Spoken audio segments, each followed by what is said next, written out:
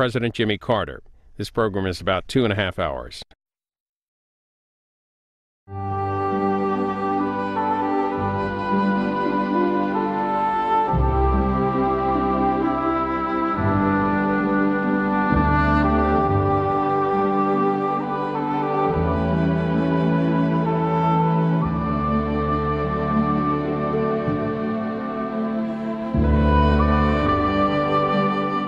Jimmy Carter was a peanut farmer turned Georgia governor, a born-again Christian whose plain, honest manner and trademark smile resonated with American voters caught in the aftermath of Watergate.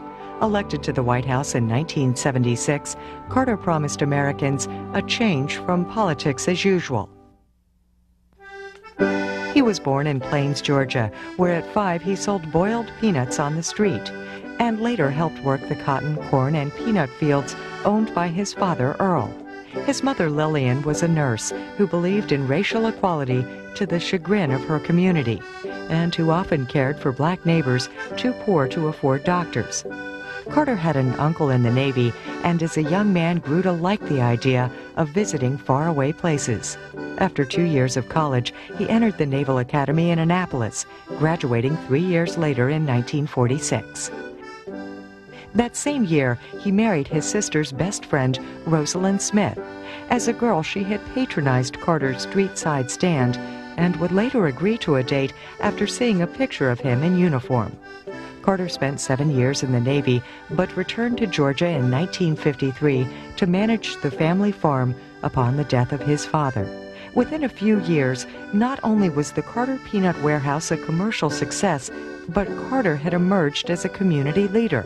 By 1963, he was a Georgia state senator, and 8 years after that, Georgia's governor. He declared his candidacy for president in late 1974, surprising a nation of Americans who didn't yet know who he was. Jimmy who? Jimmy Carter. Jimmy who? I don't know who he is. Jimmy Carter's baseball player, isn't he? Carter made his outsider status work for him, however, and 2 years later was elected president. He remained down to earth. Carter carried his own luggage on official trips, lowered the White House thermostats to set an example during a national energy crisis, and designed a treehouse on the White House grounds for his 9-year-old daughter, Amy. A practicing Sunday school teacher, even as president, he also held to his principles. "I am pretty rigid," Carter once said. "It's been very difficult for me to compromise when I believe in something deeply."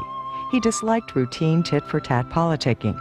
"The worst thing you could say to Carter," said his vice president Walter Mondale, "was that it was politically the best thing to do." As president, Carter helped broker a peace treaty between Egypt and Israel, as well as forge a new agreement with the Soviet Union known as SALT II. His term, though, was also characterized by economic and political turbulence. Inflation veered into the double digits, and a prolonged crisis in Iran, where 52 Americans were held hostage for over a year, consumed the final months of his presidency as he worked to secure their release. He ran for re-election in 1980, but lost to Republican challenger Ronald Reagan. Carter returned to Georgia, where he founded the Carter Presidential Center to help fight disease and poverty around the world.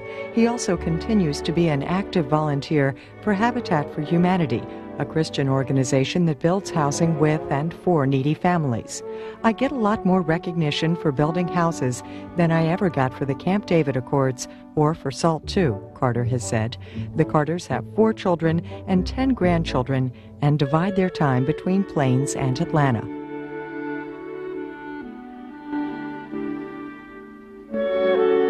Well, not too long ago, I was interviewed on my 70th birthday, and the interviewer asked me, "What is the best time of your life? You've been a naval officer, you've been a submariner, you've been a businessman, you've been a governor, you've been a president. What's the best time of your life?" And I thought for a few minutes, and I finally said, "Now is the best time of my life." We have all the advantages of having served as the leaders of the greatest nation in the world, and we have an intimate relationship with people who are suffering. In 35 African nations, the Carter Center has projects there. We help to promote democracy and freedom and to end conflicts. And we have a very good personal life with our family now, enough time to spend with our kids and our grandchildren. So I think this is the best time of life.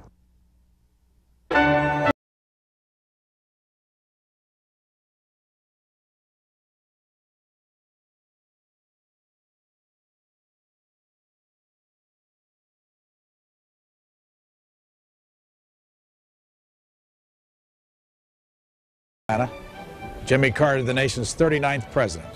It was from here in Plains that Jimmy Carter planned his 1976 presidential bid, and from here that the campaign was shaped. We have several guests we're going to introduce you to today. Of course, your telephone calls. Doug Brinkley, author of Biography of Jimmy Carter, The Unfinished Presidency. You'll meet Maxine Reese, member of the 1976 Peanut Brigade. Fred Boyle, superintendent for the National Park Service of this site. Leo Rebuffo, history professor at George Washington University, working on a book about Jimmy Carter.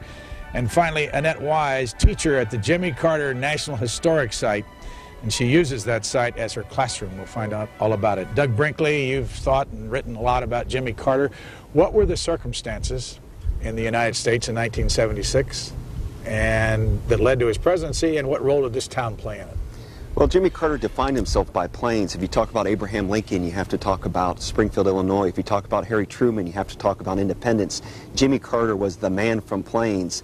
And in 1976, actually in 74, when he started running as a one-term governor, Jimmy Carter defined himself by being an outsider. We're in a very remote part of Georgia here. Even today, it's a little hamlet, Plains, of 600 people. And Carter was telling the American people after the tumultuous 60s, after the Vietnam War, after Watergate, hey, I wasn't part of all that. I wasn't part of the Medicaid or Medicare care battles. I wasn't part of the Vietnam War arguments. I wasn't part of Nixon's Supreme Court appointments.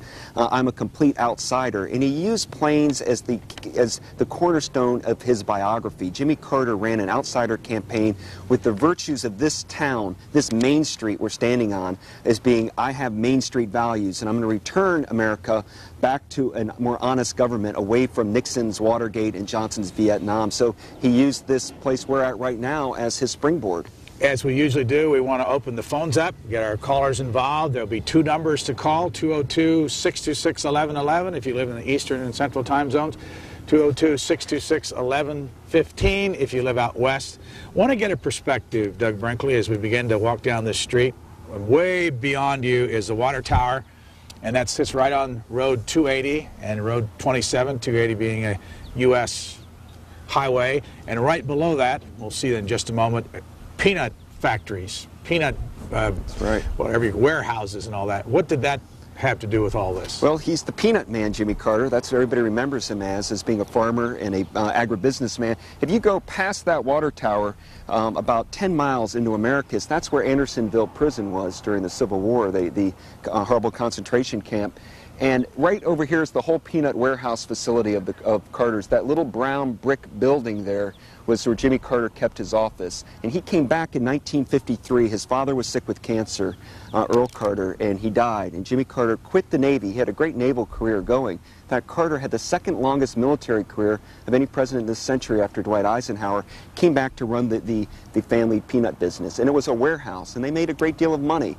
And it was certainly the most prestigious family in town. It was almost a one-company town, the warehouse facilities. President Carter sold off all of that, after he left, the White House in his post-presidency.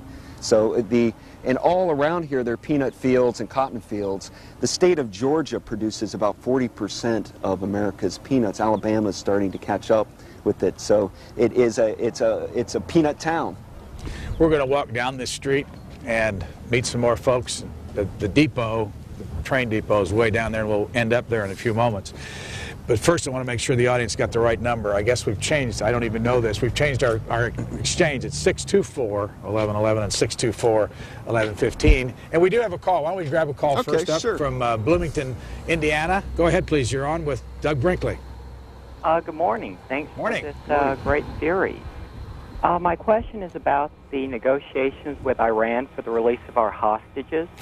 I know that Carter takes great pride in having kind of brokered their release. And I also know that some Reagan supporters feel that it was Reagan's election that actually frightened the Ayatollah into wanting to negotiate because he didn't want to deal with Reagan. And I just wanted to know what involvement Carter had in the negotiations, and do you think that the Reagan side has any claim to credit for this? Thanks. Doug Brinkley. Thanks. That's a very good question. Of course, the hostages were captured in November of '79, and as you know, it was over a year that they were held there, and essentially people said Jimmy Carter was held hostage in the White House trying to solve that crisis. There's a lot of speculation what occurred. President Carter's view is he did the best he could. He feels if he had 1 or 2 more helicopters in that failed rescue attempt, he could have gotten the hostages out and maybe won re-election. Of course, that didn't happen, and there were all sorts of negotiations going on. To the last minute, the big catchphrase was the October surprise. My view of it after writing on President Carter is really that the Reagan administration, it was just the threat of the Reagan administration perhaps doing something more brutal than what Carter was doing, and the need for the Iran to embarrass Jimmy Carter. They learned to really dislike him. They would burn, him in effigy in the streets of Tehran, and they really learned to loathe Carter. And so it's that weird moment where Jimmy Carter just leaves office, and Ronald Reagan gets inaugurated, and the hostages get released.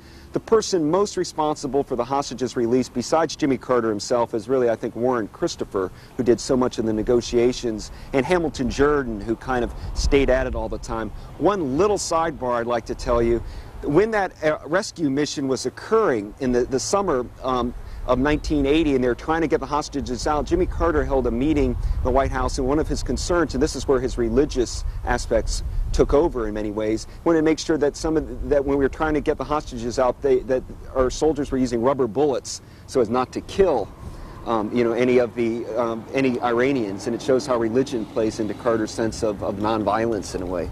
Let's go back to Plains, Georgia for a moment. Jimmy Carter still comes here.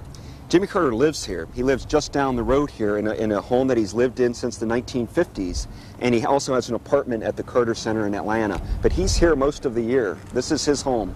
Now, along here are some familiar spots. The Carter Worm Farm office, and then down there you can see on the window Cousin Beatty. Who are all these people, and what role did this play in that '76 campaign? Well, this became a stage set for the Jimmy Carter's campaign because all the media came and suddenly discovered this remote town Plains, and they had ABC and CBS, NBC trucks here, everybody descending on this little town, and I might add it was a segregated town with the railroad tracks, African Americans living on one part, whites on the other. And this Main Street block here is about the same as it would have looked at the turn of the century. On top of Carter Worm Farm, you see 1901 on top of the building.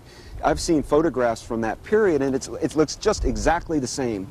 And many different Carter relatives and kinfolk have had offices here. His cousin Hugh Carter died this past August, and Hugh took over the state Senate seat after Jimmy Carter left it, and he was a kind of a town raconteur, storyteller, and wrote a book about the Carter family when Jimmy Carter was president and caused some embarrassment to the family. But Hugh was a great storyteller, and it sold kind of hokey peanut ware for tourists that would come here. But he was a wonderful man. We're going to meet Maxine Reese in a few moments, and those of you tuning in, we're standing on the one street in Plains, really.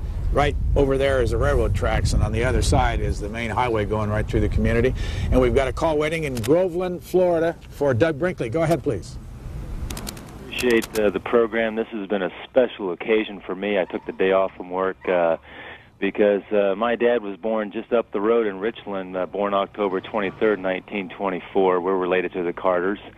And we wanted to thank President Carter, Betty Pope, for putting together that family reunion we had last year in May. And I'm wondering if everybody there on the program knows about the incredible family reunion we had last year with the president. And I'd encourage all other presidents who are living to do the same for their family, because we're proud of President Carter and what he's done for us and the incredible inspiration that he's doing now and what it has in our lives. And one of my other questions was, where did President Carter graduate in his class in Annapolis? And anybody know where President Carter is going to be laid to rest? Will it be there in Plains, or will it be there at the Carter Center? Thanks. He was 89th in his class at Annapolis and was very proud about that fact, except when he went to see Admiral Rickover to get hopefully to get a commission to work on the nuclear submarines. He ended up, Rickover asked him if he did his best at being 89, and Carter had to pause for a minute and say no, and Rickover kind of turned around in the chair and with his back towards him and said, "Why not?"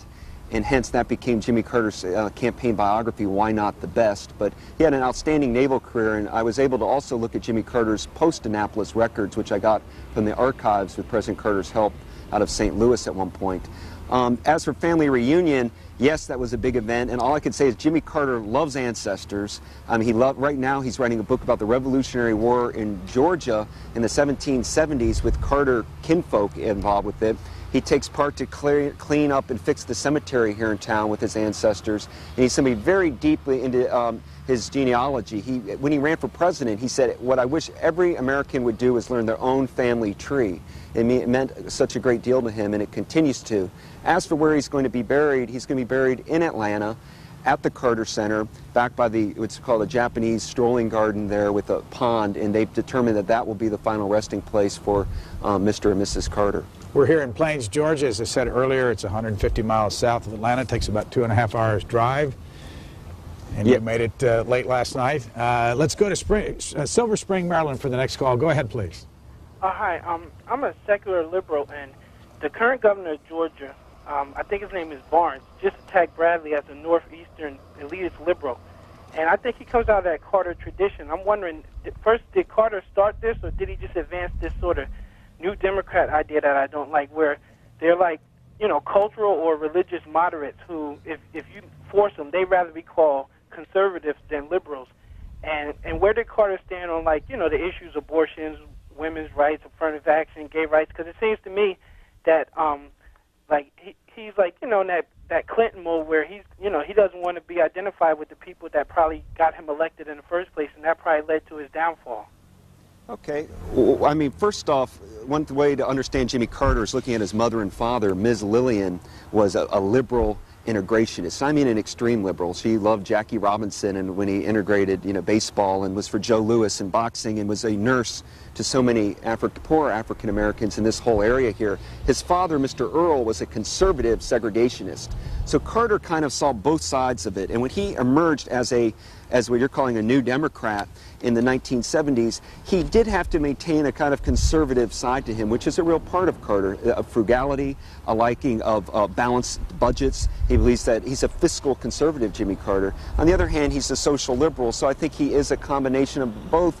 In many ways, your point's astute. Jimmy Carter was the first, if you like, new Democrat, or another way to look at it is the first post-New Deal Democrat, or post-New Deal president. In many ways. But Jimmy Carter is a Baptist, Southern Baptist. There are about 20 million of them, including President Clinton and Al Gore and Trent Lott. We can go on. And he teaches Sunday school class here in Plains, just down that way. And he's there all the time, does Bible class, and tourists come, and the regular congregation comes. And in the Southern Baptist Convention, Jimmy Carter's considered on the liberal end of it. He believes that you have to help people with AIDS. He's not for abortion, but he believes in women's right to choose. So he is very liberal if you look at the Southern Baptist hierarchy on women's issues and issues dealing with the homeless and the poor. And I think he's become less conservative as he's grown older. I think in his post-presidency, we're seeing him focusing a lot more on race issues, civil rights. I think he's much more of a liberal as ex-president. Let's take a call from Denver as we walk back over here across the tracks, and Maxine Reese is waiting to tell us some stories from the 1976 campaign. We'll go right through here. Denver, go ahead, please. You're on the air. Okay, well, obviously there's this great myth of Jimmy Carter, the peanut farmer and such, and I'm curious to know how much of that is actually true. I mean, obviously, here's a man who was governor, he was in the Navy and such. He wasn't out there picking peanuts. How much of his time was spent actually peanut farming, and at what point in his life was he doing that, or at no point in life was he doing that, and either from a managerial side or out on the farm side? I'm just curious. Let me ask you, Denver, why are you suspicious of the story? Well, I mean, because here's a look at, I mean, he had so many other accomplishments in his life, going to the Naval Academy, being governor, and I mean, I'm sure he did sometimes. My impression of it all was perhaps that he had sort of inherited the farm, but that wasn't anything he concentrated on. Maybe he saw to its affairs and such, but he was not out there actively managing the farm as his number one career. That was just a source of income for him, and he took that money to pursue other interests, which led to him being governor and obviously president. Okay, thanks. We get the point. Doug? Well, yes, Jimmy Carter was not a peanut picker. He was an agribusinessman, and a very serious one. And you're right, he inherited the business from his father. But he grew up here in Plains, or in nearby Archery, on a farm, and the peanut business was in his blood. He decided he wanted to have a military career, so he joined became as we mentioned, a graduate of Annapolis, then went on and served in all over. He has 3 children. They're each born at different naval bases. One, in a sense, not on the base itself, but one in Groton, one in Virginia, one in Hawaii. So he was traveling all over, and then his father died, 53. He came back, and he wanted to take care of the family property and the family business. He came, and the business at that point was fledgling, and rebuilt it into a very strong business. But Carter, so where you're right about the myth of Jimmy Carter, during the campaign in '76, they show these pictures of him shoveling these peanuts in like a Woody Guthrie-looking worker shirt. Those were in many ways staged photographs to present him as a man of the land, a man of the people.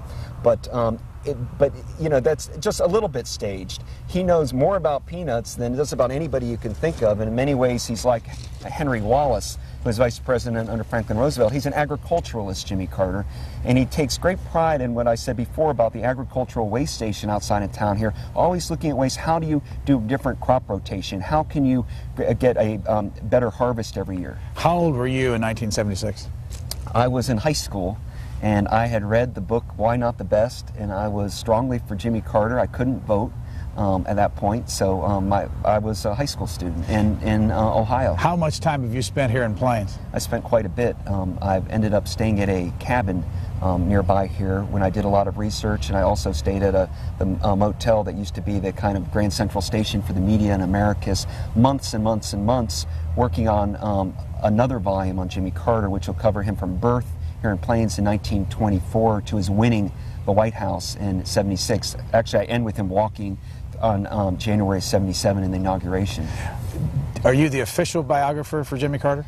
Well, I don't like the word official so much, Brian, but I've certainly had a great deal of access to President Carter. I've been very fortunate in that regard. He's given me a number of interviews here at his home in Plains, where he makes a lot of his own furniture, and it's a wonderful experience because I can ask him anything, and he's very candid, and at one point said, just tell the truth and I'll talk to you on tape. And we had a whole series of interviews, including a lot about Plains and his early years here. We talked to Jimmy Carter about 2 weeks ago up at the Carter Center in Atlanta, and we want to show you just a little bit of this interview where he kind of talks about the 1976 campaign. Here's former President Jimmy Carter. The secret to my success, that by secret I mean secret for my opponents, and there were almost a dozen of them, very nice people, was that we had secret campaigns going on. Everybody knew where I was. But at the same day I was campaigning, say, in Iowa, my wife would be in Florida. My mother might be in Maine. My oldest son, Jack, and his wife might be in Pennsylvania. My middle son might be in Wisconsin. My youngest son might be in California. And my mother's sister, Emily, would be in another state. We had 7 campaigns going on simultaneously. We always went back to Plains on the weekend, where we could report to each other, this is what I heard in Maine, this is what I heard in Wisconsin. And I would make sure that they knew how to answer the basic questions. What are you going to do about this or that? So we had a team that divided during each week, but got together on the weekends to share our experiences and to prepare for the following week. At the same time, once the general election started, of course, Fritz Mondale and I never campaigned together, because we had learned then the advantage of being in 2 places at once, at least. And so the only time we ever made a common appearance was in Flint, Michigan, the night before the final votes. So I think we learned some things about politics that it certainly paid rich dividends for us. Recorded just a couple weeks ago, Jimmy Carter at his Carter Center up in Atlanta. We are in Plains, Georgia. There are the railroad tracks right along here. And as Doug Brinkley explained, the peanut warehouses down over in this direction. And then right over here is the depot. We're going to learn more about the depot as the morning goes on. We're going to talk to Maxine Reese, sitting right over here in just a moment. That was the presidential campaign headquarters, and our C-SPAN bus right behind it. Maxine Reese, back there in 1976, what did you have to do with all this? Well, I was the campaign coordinator at the depot. What did that mean? That meant that I took care of any business that was, to be carried on at the depot, took care of volunteers who came in every day to greet the people as they came, the visitors. Also, there was mail and all sorts of gifts being sent in here that we had to see about. And mainly we just had a great time visiting with people from all over the world. How many as they came through? How many people live here? It's about 716 now. How many were there back in '76? 683, so we're growing. How many people in this town participated in the Jimmy Carter campaign? I would say at least 90% or 95% in some way. They either baked cookies, or they did interviews, or they came down to volunteer, or they attended parties. They answered questions for the people who were coming in here. Mainly the people who come in, or who did come into Plains, wanted to talk to somebody. They wanted to know about this man that had said that he wanted a government as good as the people, that he'd never tell a lie, that he was from this tiny town in Plains, Georgia, and they just wanted to come to see if he was real. What was Miss Lillian like, and what role did she play in all this? Miss Lillian was a sweetheart. She came down to the depot every day and would sit in a rocking chair back in the freight room and greet the people as they came through. And she would probably walk out on the platform and have a picture made with them. She did a lot of her campaigning right there in that building. We've got people on the phones. Let's go to Miami, Florida next for a call. We've got Doug Brinkley standing over here. He can also jump in this. Miami, go ahead. Thanks. My question is for Mr. Brinkley. I remember the 1980 campaign really, really well, and I was for President Carter being reelected. I remember he wrote in his memoirs he was happy when Reagan was nominated. He thought he'd be the easiest opponent. At the time, I was working as a human resource director for a unionized factory with very pro-union members, all Democrats. And I watched the Reagan-Carter debate by myself, and I thought Carter did a great job, and Reagan gave bland generalities and that kind of thing. The next day I went to work, and I sounded out the men in the plant, and to a man, they were almost all impressed with Reagan. I was shocked. And they were saying nice things about him. And my question is, if Mr. Brinkley thinks maybe the biggest single mistake in retrospect President Carter made was ever agreeing to debate President Reagan, and if not, if there was any single mistake that he made that he might have been able to turn the 1980 campaign around, or if in retrospect he was just destined to lose that campaign. Thank you very much. Well, I don't think there's much more I think he had to have debated Ronald Reagan. I think that Reagan's genius, really, at making those kind of quips like to Jimmy Carter, there you go again, captured the American people. The hostage crisis really hurt Jimmy Carter a great deal in 1980, but also you had double-digit inflation. People weren't happy with the way the economy was going.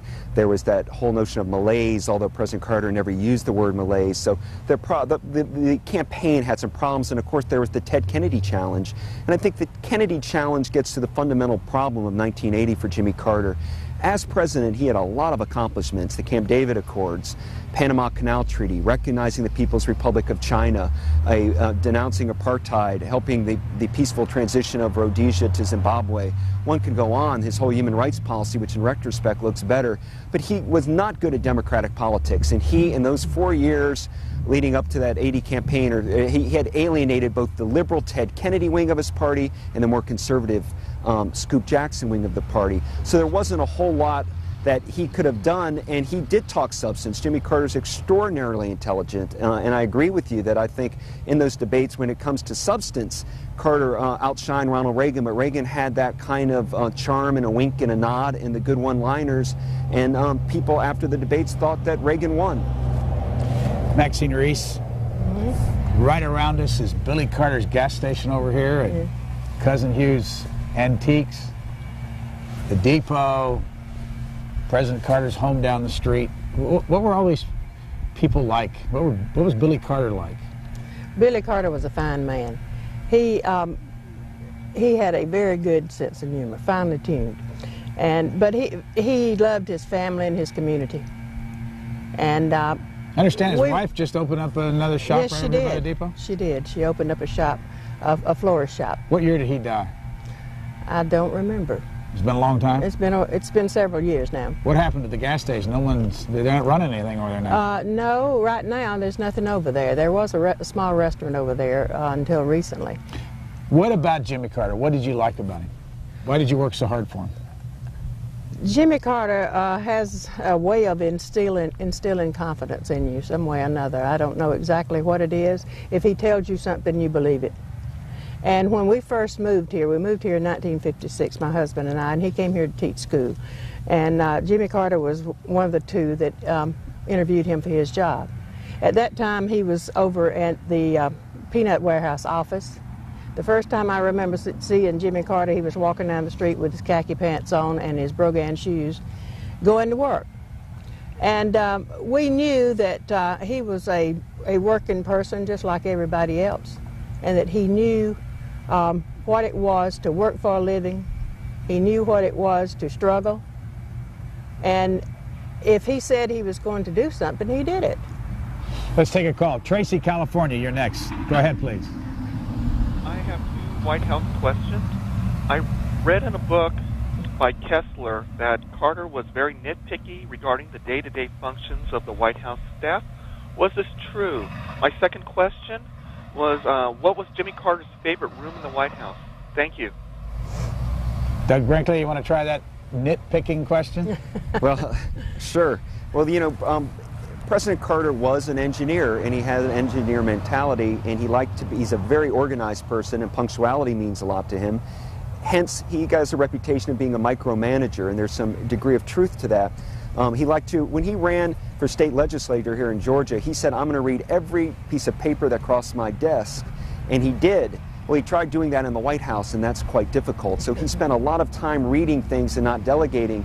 On the other hand, he was a very hands-on president, and when you go to the Carter Library and look at the documents, you could see how much Carter was involved with the making of things. But it gets exaggerated, this notion that he was spending his time micromanaging the tennis courts gets very blown out of proportion by his enemies. It was not quite to that kind of extent, but yes, he was hands-on and had a micromanager style, if you'd like. As for his favorite room, I think it's every president's favorite room, and that's the Oval Office. That's the office that you miss. That's where policy is made. That's where your great decisions, your greatest triumphs and trials and tribulations usually take place there. But also, you know, he would use some of the recreational facilities. I think more than the White House, Jimmy Carter, more than any president, enjoyed Camp David. The woods, you know, he loves hiking and walking in the woods, and the Camp David retreat became a very special place, and it happened to be the setting for, I think, his biggest presidential accomplishment, the peace accords between Egypt and Israel, which would not have happened if he had not brokered it.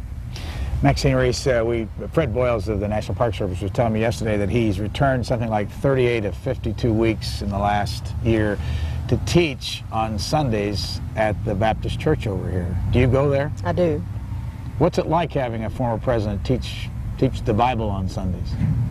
Well, I think it's quite an experience for the people who come in here to visit. For us, for the ones of us who live here, it's just a normal everyday occurrence for Jimmy to be teaching Sunday school, because he taught Sunday school long before he became involved in politics. What goes on here? Now, I mean, now is this a tourist place? There are tourists here every day, yes.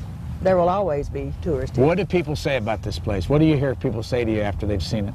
Well, they think it's a quaint little town, and they love it.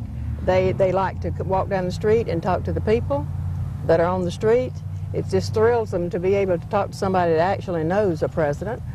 And they ask questions about Jimmy, and we answer them to the best of our ability. We have a camera over on a little monument near the depot, and there's a picture of a dog on it. Yes. And it's J-Who. J-Who. What is that? J-Who. One morning I came down to open the campaign headquarters, and this half-grown pup ran out from under the depot.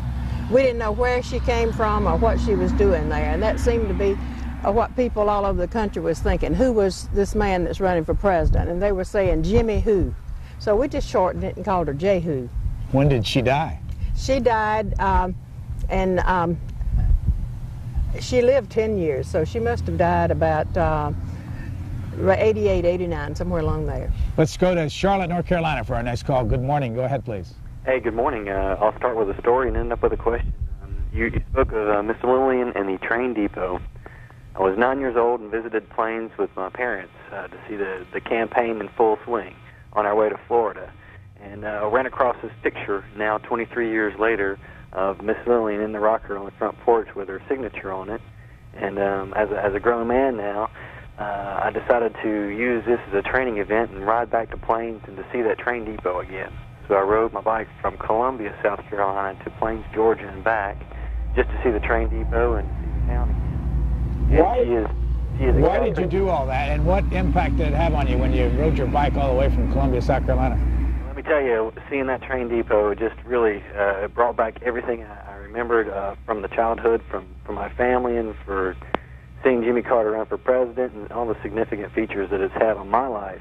And it just was just fantastic to see it again and to see the same people and to go in the same store and to see essentially the same postcards in a lot of ways. And it was really fantastic. But the height of it all was that as I was buying my souvenir postcards and peanuts and talking to people on the street, the Carters drove up and had lunch there in town and had the chance to meet President Carter and Rosalind and I believe her mother and Jerry Smith. And she is exactly right. It's a wonderful place, and it's a place that tourists will always go to. And I think more and more people, as we look at Jimmy Carter, the man, will be back to Plains to revisit what he stood for.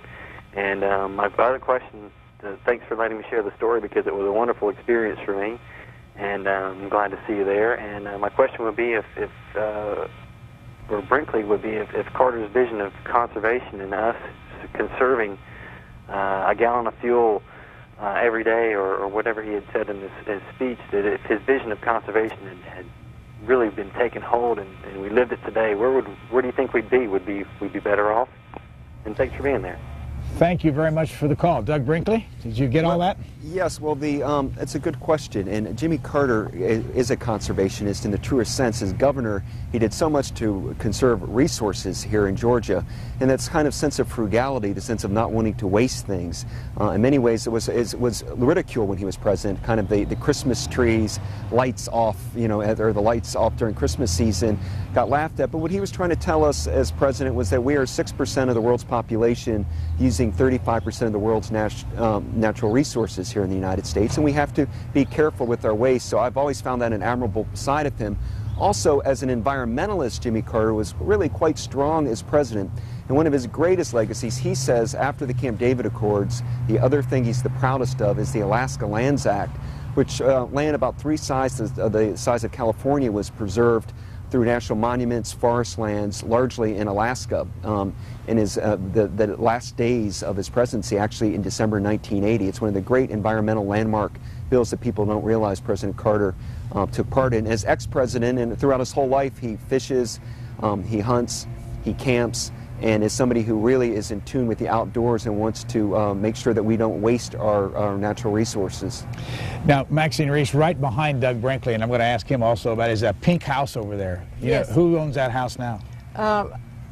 Grace Jackson did own it, but she's recently sold it. I'm not sure the name of the lady who owns it, but it's a bed and breakfast now. But I'm anxious to ask Doug Brinkley, because I know he wants to tell the story. What's special about that house, Professor Brinkley?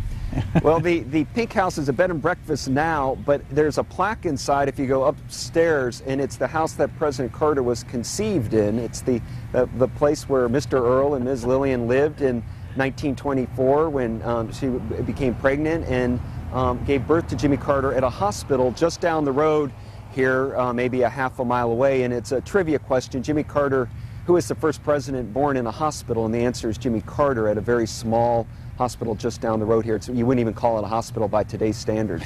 Maxine Reese, I'm going to move on, but one last quick question for you. What was the biggest memory you have from the 1976 campaign? I guess the biggest memory would be election night, when the town was just completely full of people from everywhere, from all over the country. That's one, and then the next one would probably be when Jimmy came home after he had lost the election, and we had a welcome home for him here in Main Street. It was the outpouring of love of all the people.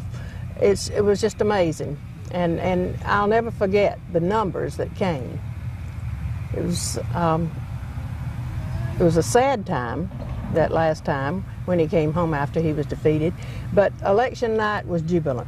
Now, when people come here, can they meet you? Are you around? I'm always around. Thank you very much. Thank you. Good to see you.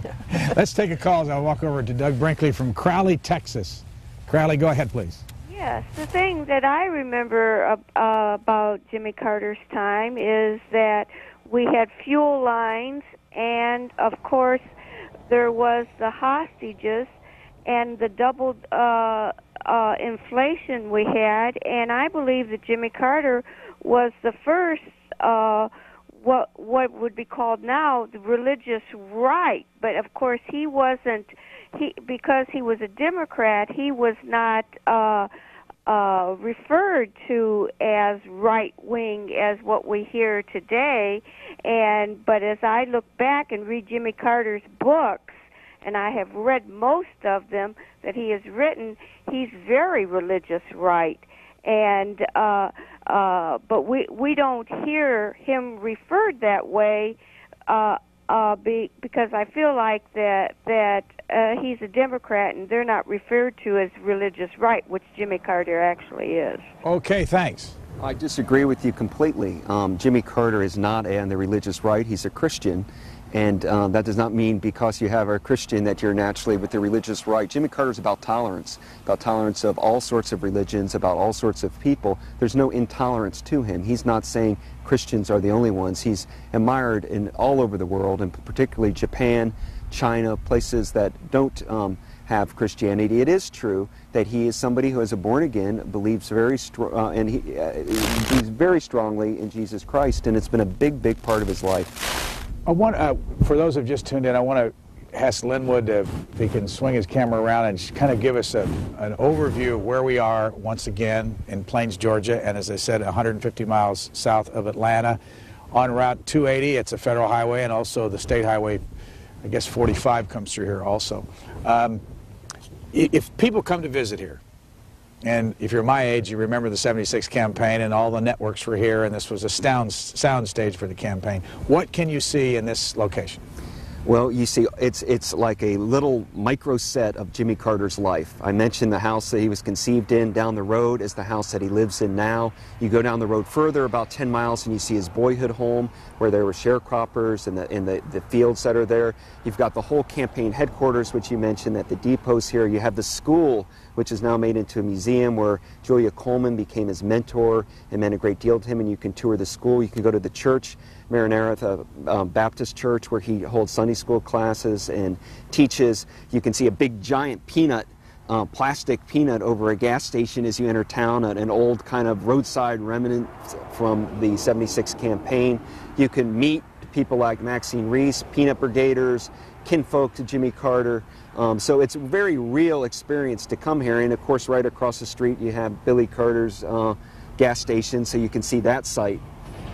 We have a local call from Plains, Georgia. Go ahead, Plains, you're on the air. Hey, my name is Lee Shoemake. I'm with the Beta Club at Sumter County Comprehensive High School. And my question was, what type of student was Jimmy Carter in high school and at the academy? And who does he feel was most influential to him during his youth? Do you know much about Jimmy Carter yourself? Not really, no, sir. You live right here in Plains or close by? Actually, I live in Leslie. We're just here from the school to visit and wander around. Okay, thanks. Well, Jimmy Carter's nickname was Hot for Hot Shot because he was so bright and ambitious, smart, hardworking. He was a model student, and it's his teachers would tell you that. He did get into some bits of mischief and some bits of trouble, but he was a first-rate student. He used to say that he read War and Peace of Tolstoy by the time he was 12 years old. Some people used to dispute whether he really could have done that, but he used to say that he did. At Annapolis, he was terrific there. He was, as I said, at one of the top part of his class, number 89 there at Annapolis, and went on to work in the nuclear sub-program of Admiral Rickover. Heroes, his father, Mr. Earl, was back as a boy and is today. And many people focus on Ms. Lillian because she was such a colorful and wonderful character, but his father was his hero. And then, without a shadow of a doubt, Admiral Rickover. And if you were to take presidents, Jimmy Carter's favorite president is Harry S. Truman, who he admires because of his frankness and candor, and Woodrow Wilson. Dallas, Texas, you're next. Go ahead, please. Yes, I'm glad to call you. I've always watched C-SPAN, as first-time caller. And I have a lot of respect for Jimmy Carter. But the reason I think he lost the election to Ronald Reagan was because Reagan came in with lower taxes for the average person. And I think today we're seeing the same thing with George W. Bush, basically saying the same thing about lower taxes. Okay, thanks. Let me, before you answer that, point out, and you can add the correct figures, but Jimmy Carter in 1976 beat Gerald Ford 40 million to 39 million, roughly. But then, 4 years later, he lost 43 million by Ronald Reagan to 35 million for himself. He lost 5 million votes. What happened? Well, people were disenchanted with those 4 years, largely for what our callers saying, for economic reasons, because of the double-digit inflation, because of the difficulty of getting a job, because of the energy crisis, because of the way he handled the hostage crisis. There were a lot. He was not seen as being a leader of his party. And again, you know, it's sometimes not your enemies you have to worry about, it's your friends. And I don't think in the Democratic Party ever rallied around Carter. But think of this, Brian. He came in to office at one point in '77 saying the Democratic Party is an albatross around my neck. He came in as the outsider and wanted to refashion the party, and it turned out that he couldn't do it, so he lost a lot of people in his own party who didn't really get behind him the way they did in '76. The Peanut Brigade was great in '76. In '80, it failed. The sun is coming up right over here over these buildings, but it's hard to see this. Our cameras are going to pick this up. This is a monument that says Plains honors her own Jimmy Carter, 39th President of the United States, 1977 to 1981. And then over here on the right, it lists his accomplishments in politics. The Sumter County School Board, 1955-1962. Member of the Georgia Senate, 63-67. Governor of Georgia, 71-75. President of the United States, 77 to 81. How controversial was his time on the Sumter County School Board? Fairly controversial. Remember, just that date should jump out at you. 1955 is a year after Brown versus Topeka Board of Education ending separate but equal, the Supreme Court ruling. And so all through the South there was a panic and white citizens councils grew. 55 is the year of the Montgomery bus boycott. Carter came in the school board, and basically, since he had lived in the Navy, an integrated Navy, he came back to Plains, a segregated town, and said, we have to integrate our schools. So he fought very strongly to uphold the law, and went head-to-head in clashes with the white citizens councils. To one point, at that warehouse there, the white citizens councils wanted him to stop selling peanuts or any goods to the blacks in this area. Carter refused and took money. They were trying to bribe him to not sell to blacks, and Carter flushed it down the toilet in a kind of heroic moment of standing up for Brown. He was never a civil rights warrior, but he believed in upholding the law, and he did that as in the board of education board. As we go, one of the quotes over here is, America did not invent human rights invented America. That's January 14th, 1981. Let's go over to the depot, and as we walk, we'll take a call from Savannah, Georgia. Savannah, you're on the air. Go ahead, please. Oh, thank you. I have two comments and then one question for Mr. Brinkley. One, Mr. Brinkley, I think, hit the nail on the head. The Democratic Party just, I think, despised Carter, and really the reasons that he wasn't reelected. Two, I'd recommend anybody, if they can find a copy of it, to pick up Billy Carter's autobiography. It's quite an inspirational book. The third, which is my question, Mr. Brinkley, with Carter being in the nuclear Navy and a student of Rickover, was it just the aftermath of the Vietnam War that the military was so drawn down that, when you mentioned if he'd had two more helicopters he might have been able to pull off? From everything I've read, and I've never heard it addressed, the military just been so drawn down, I don't think they could have ever accomplished that mission.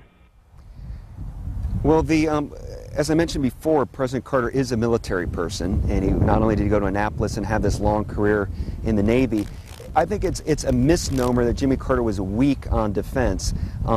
Certainly he wanted to continue the détente of Nixon with the Soviet Union, and certainly there was but his human rights policy as president was aimed at the Soviet Union, and now we know that there are 112,000 or so Jews who left the Soviet Union under Jimmy Carter's human rights policy, that the Carter administration, which would have translations of Solzhenitsyn's works, of the Bible all through Eastern Europe and Russia through the CIA, that there was a offensive spirit to Jimmy Carter's human rights policy of breaking the back of the Soviet Union. And if you talk to people like Havel or if you talk to Sakharov or if you talk to Lech Walesa, they think of Jimmy Carter's human rights policy as what gave them this great sense of liberation in many ways.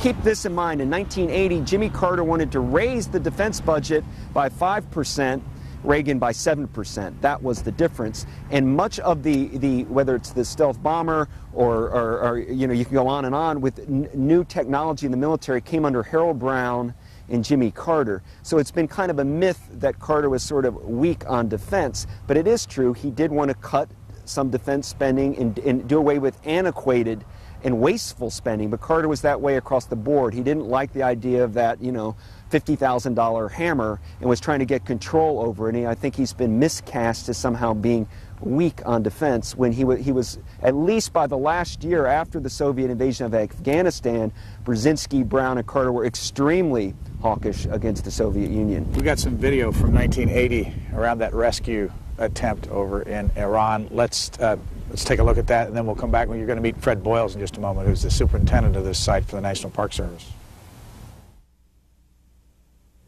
Late yesterday, I canceled a carefully planned operation which was underway in Iran to position our rescue team for a later withdrawal of American hostages who've been held captive there since November 4th. Equipment failure in the rescue helicopters made it necessary to end the mission. As our team was withdrawing after my order to do so, two of our American aircraft collided on the ground following a refueling operation in a remote desert location in Iran. Other information about this rescue mission will be made available to the American people when it is appropriate to do so. There was no fighting, there was no combat, but to my deep regret, 8 of the crewmen of the 2 aircraft which collided were killed, and several other Americans were hurt in the accident. Our people were immediately airlifted from Iran. Those who were injured have gotten medical treatment, and all of them are expected to recover. No knowledge of this operation by any Iranian officials or authorities was evident to us until several hours after all Americans were withdrawn from Iran. Our rescue team knew, and I knew, that the operation was certain to be difficult and it was certain to be dangerous. We were all convinced that if and when the rescue operation had been commenced, that it had an excellent chance of success. We're standing here in front of the depot, the Jimmy Carter Presidential Campaign Headquarters from 1976. Our school bus is right behind that. We want to remind teachers, as we try to do from time to time, that if you're interested in becoming a part of C-SPAN in the classroom, we have a telephone number for you to call. It's a free service, a chance for you to sign up and get material that you can use in the classroom. We're going to rerun this series in its entirety starting December the 20th. Get the material at 202-626-4858. This is for teachers who have classrooms and students and people that you teach, homeschoolers, cspan.org/classroom. You can get to us on the internet. Call at 202-626-4858 now, as we're standing in Plains, Georgia. And is Doug Brinkley, if you look over there on all these shops that are here on that main street that we've seen so much in the news, who of all the people that were in those buildings over there would you like to meet? And did you have a chance to talk to Hugh Carter, for instance? I did. I used to talk to Hugh Carter quite a bit because I'd park here in town and he'd be a fountain of information to point you to a different person. Most people when you want to do oral histories like I've done of this whole area, they're in the phone book. And you know, one person knows you're in town here, everybody knows you're in town here. It really is a small town. Carter used to say, you know that I'm honest and I have no skeletons in my closet because everybody in Plains knows what everybody else has done in their life. You can't hide anything in a town this small, and I think that's true. I would have liked to have met Ms. Lillian. She died before I got a chance to meet her. I learned to admire her a great deal. And incidentally, because it's not proven for sure, but they used to spray the fields here with insecticides, and both Mr. Carter, Earl Carter, died of pancreatic cancer. Ms. Lillian, Billy, his sister Gloria, Ruth, it was sort of hit the whole family, pancreatic cancer. And They are all buried out here in this small cemetery? Yes, and on Gloria, Jimmy Carter's younger sister, she was a motorcycle rider, and she used to ride a Harley and go around with sort of like Hell's Angels-like group. And on her tombstone it says, may she live, something to the degree, may she live forever in Harley heaven. And at her funeral there was this great Harley procession here in town. And of course Billy Carter has always been a great presence here in town, and again, he was not a buffoon. He was a really bright, funny guy. How many Supreme Court justices did he appoint? How many did Carter appoint? Boy, now you're gonna be, I can't think right now. I don't want to say the wrong thing. Let's go to McHenry, Illinois. You're on the air. Go ahead, please. Yes, first of all, Mr. Lamb, I want to thank you for your program. It's very enlightening, and we enjoy it a lot. Mr. Brinkley, could you comment somewhat on the decision-making process, in as much as the Panama Canal is in the news a little bit now, the thought process that went into Mr. Carter's decision to transfer the control of the canal? Thanks. Well, the canal, the issue of what to do with the canal in Panama really was a big issue with Lyndon Johnson. It did not become quite as big of an issue, but it was also with Nixon and Kissinger. So in many ways, it was like everything, a problem he inherited. Carter put everything he could into it, and many people think it was one of his great, most people consider it a great success. It passed by a single vote, but he had a lobby on the Hill so desperately to get that passed, and many people thought he should have waited for a while on that. He kind of burned out a lot of people by pushing the canal treaties through. But from Carter's perspective, that had to happen for hemispheric relations. And what's interesting, the book I wrote is called The Unfinished Presidency, and without the Panama Canal treaties, Carter would not quite have the same role he had in Panama in his post-presidency when he monitored the election there in 1989 and denounced Manuel Noriega as being a thug and running a dishonest election. And he was believed throughout the whole hemisphere because he was the president who, from a Latin American perspective, did the right thing with Panama. Of course, it's very contentious, and many Republicans think that it's a horrible thing that Carter did, was the canal giveaway, they call it. We go to Fred Boyles in a moment. This call first, East Bend, North Carolina. Go ahead, please. Hello. Going back to the Carter-Reagan debate, I understand that George Will was working with Carter, and he stole Carter's briefing papers, and that gave him a tremendous advantage in the debate. He took those papers back and worked with Reagan on that. Would you comment on that, you meant that George Will was working with Ronald Reagan instead of Jimmy Carter. Well, that's a famous story, and I got an opportunity to talk to George Will about that. He denies it, but he said Jimmy Carter's still angry at him for it. And that story was that he actually got a hold of the Carter briefing booklet and in advance and stole it is what happened, but Will denies it. But then went on TV and made commentary on the debates and not recognizing his true role with the Reagan team and his role in that. So from a Carter person's perspective, a Democrat's perspective, Will's something of a rat on that situation. From Will's perspective, it's just sour grapes because Carter didn't do well in the debate. I should tell the audience that if you can see behind the depot the school bus, that in direct way Doug Brinkley was responsible for that, because he appeared on book notes with his book The Magic Bus, and we got our idea to have a school bus going around the United States from Mr. Brinkley, who is a professor at the University of New Orleans right now, runs the Eisenhower Center, and has several books out, including the book Unfinished Presidency about Jimmy Carter. It's in paperback. But what's the history book that people can find now in the stores? Well, I wrote a book called American Heritage History of the United States, which is the whole history of the country. And then this Christmas season, Steve Ambrose and I co-edited a book called Witness to America, which is eyewitness accounts. We updated a Henry Steele Commager, Alan Nevins book, brought it up so instead of just writing about the Boston Tea Party, there's an excerpt of somebody who participated in dumping the tea. Instead of talking about Lindbergh's flight, we include from the book by Lindbergh, what it was like to have been in the cockpit while he flew flight and first saw the Eiffel Tower, what World War II is like from a soldier's perspective, on and on, sort of first-person eyewitness accounts called Witness to America. As we stand in the middle of the plains, there's a lot of traffic around us. You hear the noise. There are trucks, main thoroughfare here. And if you've just joined us, again, we'll say that we're about 2.5 hours south of Atlanta, about 150 miles, depending on how fast you are pushing your foot on the accelerator. You know, one thing that's interesting, Brian, down this road, past the house where Jimmy Carter lives today, his home. Keep on going down in that direction, and there's a place called Konania Farms, which was an integrated racial community, and that's where Habitat for Humanity grew out of. It's from right there down the road from him, and it used to be a place where black and whites lived together, worked together, worshiped together, and now Habitat's headquartered in Americus. It's not part of the Carter Center, it's based right here, the whole Habitat idea. Next, we want to introduce you to a C-SPAN junkie and superintendent of this site, Fred Boyles. He's over in the high school. Mr. Boyles, good morning. What are you going to talk about over there? Good morning, Brian. Welcome to the Jimmy Carter National Historic Site and to Plains High School, where both President and Mrs. Carter attended all of their public schooling.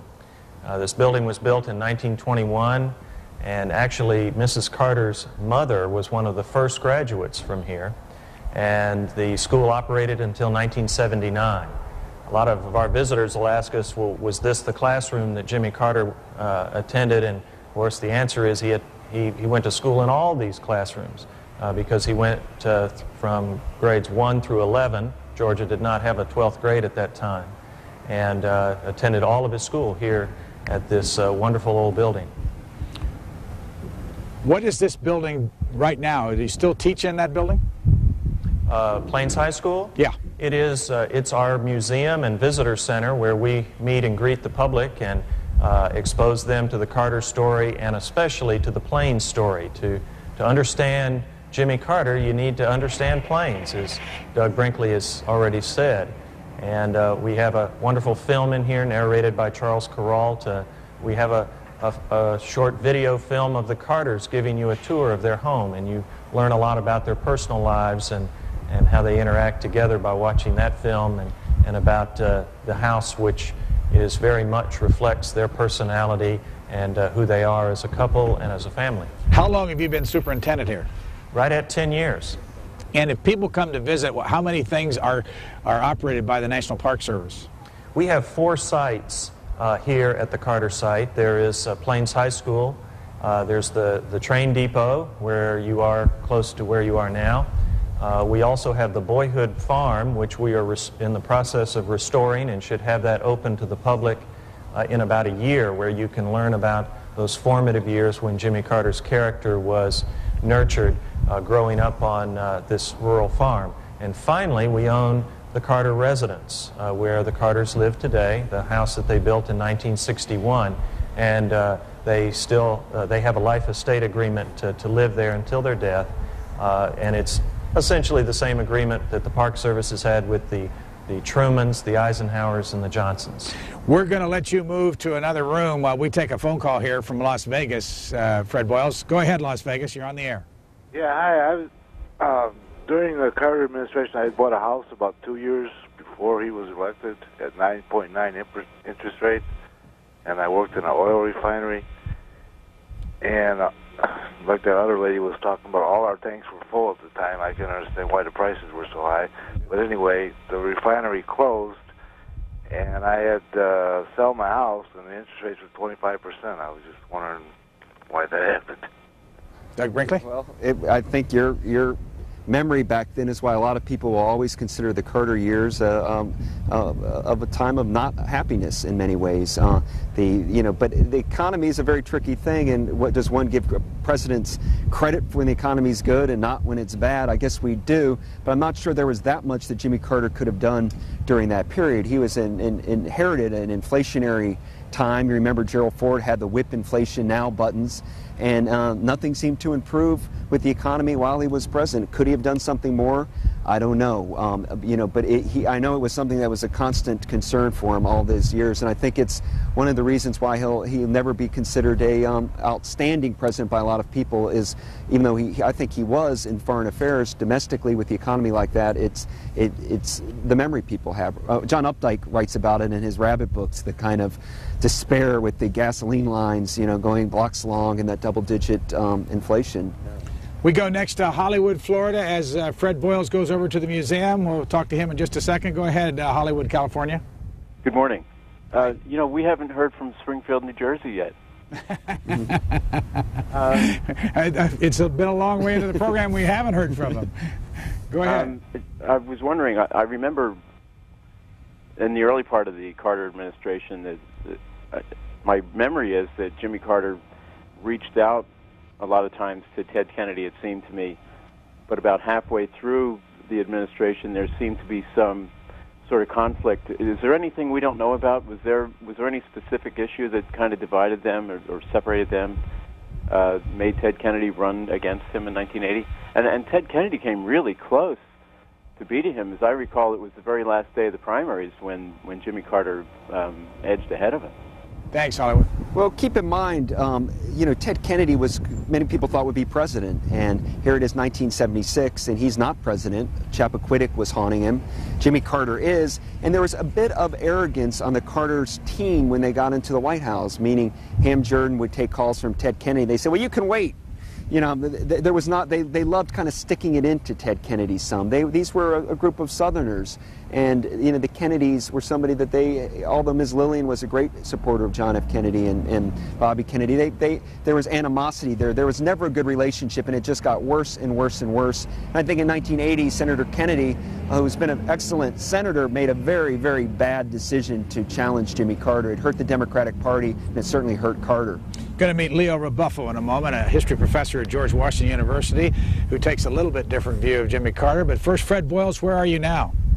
Well, I'm in the museum or the exhibit sections of Plains High School, and the exhibits are divided into 3 eras, and they're the 3 eras that Jimmy Carter has lived in Plains. Era 1, growing up; Era 2, his middle years before he really entered into national politics; and then Era 3, what he's often called his forced retirement from government service, his post-presidency.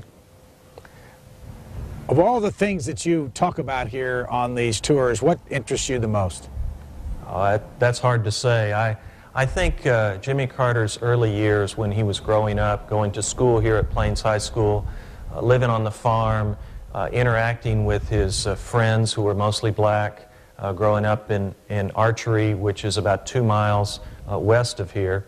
I think this school is a marvelous place. Our visitors come here and they say that, gee, this is just like the school I went to in Oregon or Ohio or Texas, because it's very typical of schools all over the country, many of which are obsolete now and no longer used and fallen into a state of disrepair. Is there anything you can show us in this room? Yes, this is a panel here that was done on the school. Every day at Plains High School, the school day would start with morning chapel, and they would sing from hymns and songs from 101 best songs, and all of the students would sit in the auditorium where our visitors are sitting right now, and they would sit in seats based on their grade level, and there would be some announcements, some prayers, scripture reading, maybe some student who had written a poem would read it. And then Miss Julia Coleman, who was the superintendent of the school, would ring the bell, and the school day would start. Take a call while you move to the other side there. We go to Sampson, Alabama. Go ahead, please. You're on the air. Good morning. I'm a high school senior, and Mr. Carter has long been my hero. I visited Plains September 26th this year, and I had the honor of meeting President Carter. It was I seen him at his Sunday school. And I became even more convinced that he was the president who truly cared about people, and I really appreciate everything he does. But what I'd like to ask Mr. Brinkley is, in recent presidential greatness surveys, President Carter's lingered somewhere around 25. But according to public opinion polls right now, he's probably the most admired living president as of now. Do you think history will look kindly upon him? How do you see this, sir? Thank you. So, excellent question. One thing to keep in mind, I look at Jimmy Carter as a great American figure. You just don't look at the presidency, you have to look at what he's done in the post-presidency. Well, we're here in Plains right now. He's in Mozambique monitoring the election there right now. And he's all over the world working as that plaque we just saw talked about human rights. He's everywhere campaigning for human rights, to eradicate guinea worm disease in Africa, river blindness, campaign elections. It's this extraordinary ex-presidency. So I do think he's going up in people's estimate as a person, and they're mixing the presidency with the ex-presidency together. I think in those polls, when historians are being told to ask just about the presidency, is why you're getting the lower points. If you have to say, what do you think of Jimmy Carter as a person, he's very high today. In fact, he's #1 when it comes to issues of character and morality. Fred Boyles, what else do you have for us? Well, we're here back at Plains High School in the school exhibit, and there's a remarkable picture here of Jimmy Carter with a number of other students at the front steps of Plains High School on George Washington's birthday. And he's holding the American flag here. He's a young teenager, and the theme of the day was building leaders for today and tomorrow. I think it's tremendously ironic that here was this future president remembering the first president of the United States. Fred Boyles, how many folks do you have working for you to keep this site going? There's about 11 of us that work here, and several of us, myself included, share our time between Andersonville National Historic Site. The Park Service has done this in many parks to help be better stewards of the taxpayers' money and to make efficient services that so that we can provide the best service to the public, but also do it at the lowest possible cost. Thanks for joining us. Thanks for your hospitality. We're going to move on with calls and set up Leo Rebuffo, who's right over in the other room. And we'll go next to Manhattan, Kansas. Go ahead, please. You're on the air. Yes, I'd like to make a couple comments. First of all, on the taxes, all of them say they're not going to raise taxes, and they all do. And I would like to also point out about the inflation.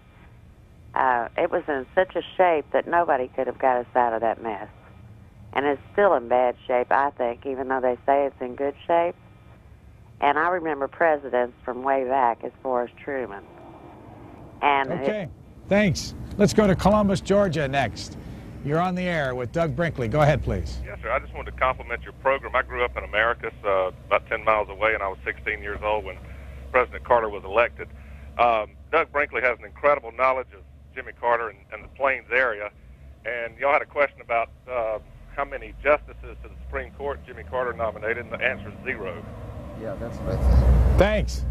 Why didn't he have justices? What was it? You remember the circumstances? Yeah, just nobody was up. I was trying to, when you asked me, you threw me off there, and I was trying to think about in 1980 if there was somebody, and the answer is 0. So it was not a time there was somebody, up for it. Would you tell the story of what happened back in 1976 with the Plains Baptist Church and Jimmy Carter? Okay.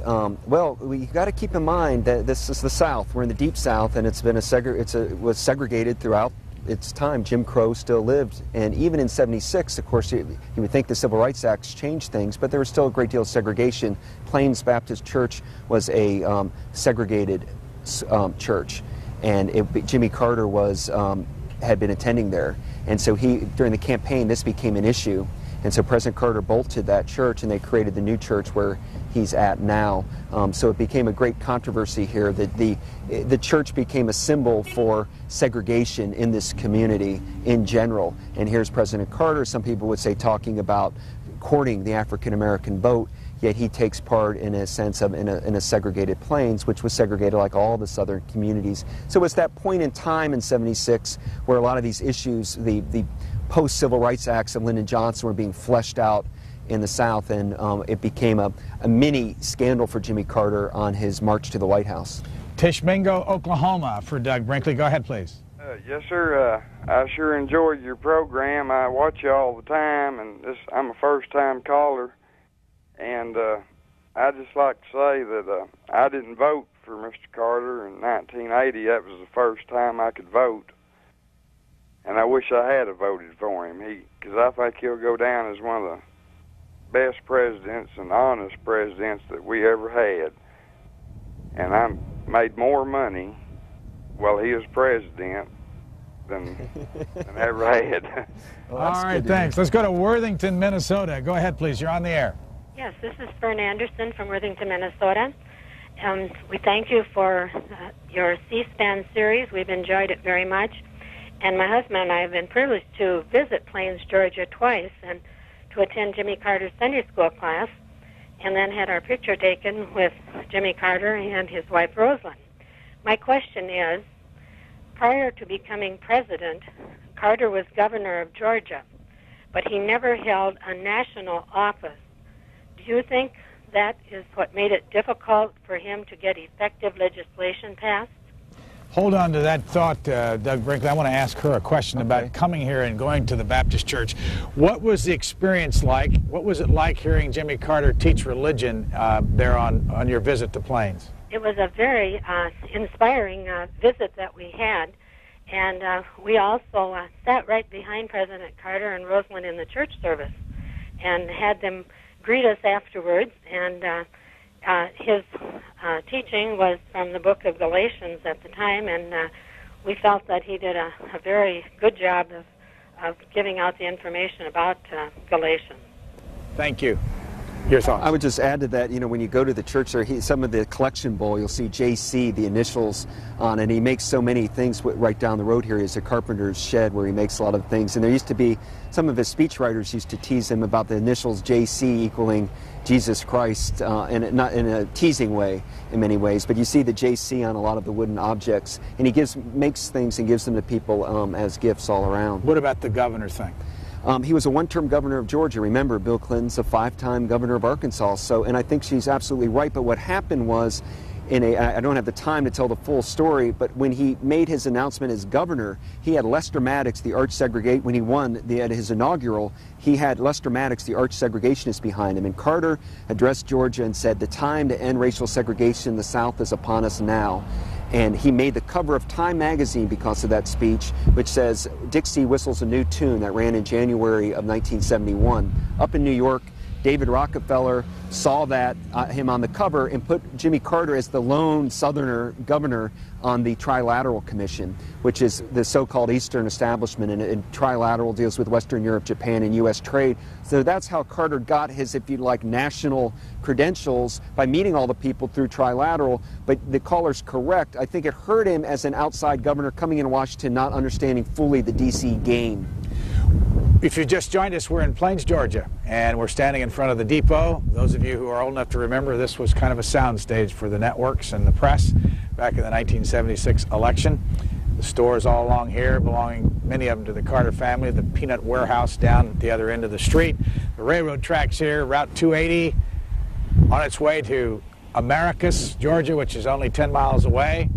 And we're going to meet Leo Rebuffo in a second, this call, and then we'll go to Professor Rebuffo, Worthington, Minnesota. We had that one. Let's go to Seattle, Washington. Seattle, you're next. Are you there, Seattle? Yes, I'm here. Go ahead. Well, Brian, I heard your interview with President Carter, and the things that he said that he couldn't influence was the energy and the banking. And I believe his defeat in 1980 was orchestrated by those that are in power in the banking and the energy, and I believe I can back that up with the statement that when Reagan became president, his Secretary of State was Schultz, who was vice president of Bechtel Corporation, who pretty much runs the oil industry. And Seattle, thanks. I think we got the point. I want to ask Leo Rebuffo, if he was listening to that, whether he agrees with that man's analysis. No, I don't. I think what we have to remember is the late 70s were very complicated times worldwide, and Carter was caught in world historical circumstances. The rising price of primary products, particularly petroleum, the rise of religious nationalism. And there's a great deal of continuity in what afflicted the Nixon, Ford, and Carter administrations in terms of the economy. Carter and his advisors knew perfectly well they could defeat inflation if they were willing to accept, say, 10, 11% unemployment. But even if Carter was a new kind of Democrat, he was enough of a Democrat who didn't want the working class and the poor to take that hit, as they ultimately would under Reagan.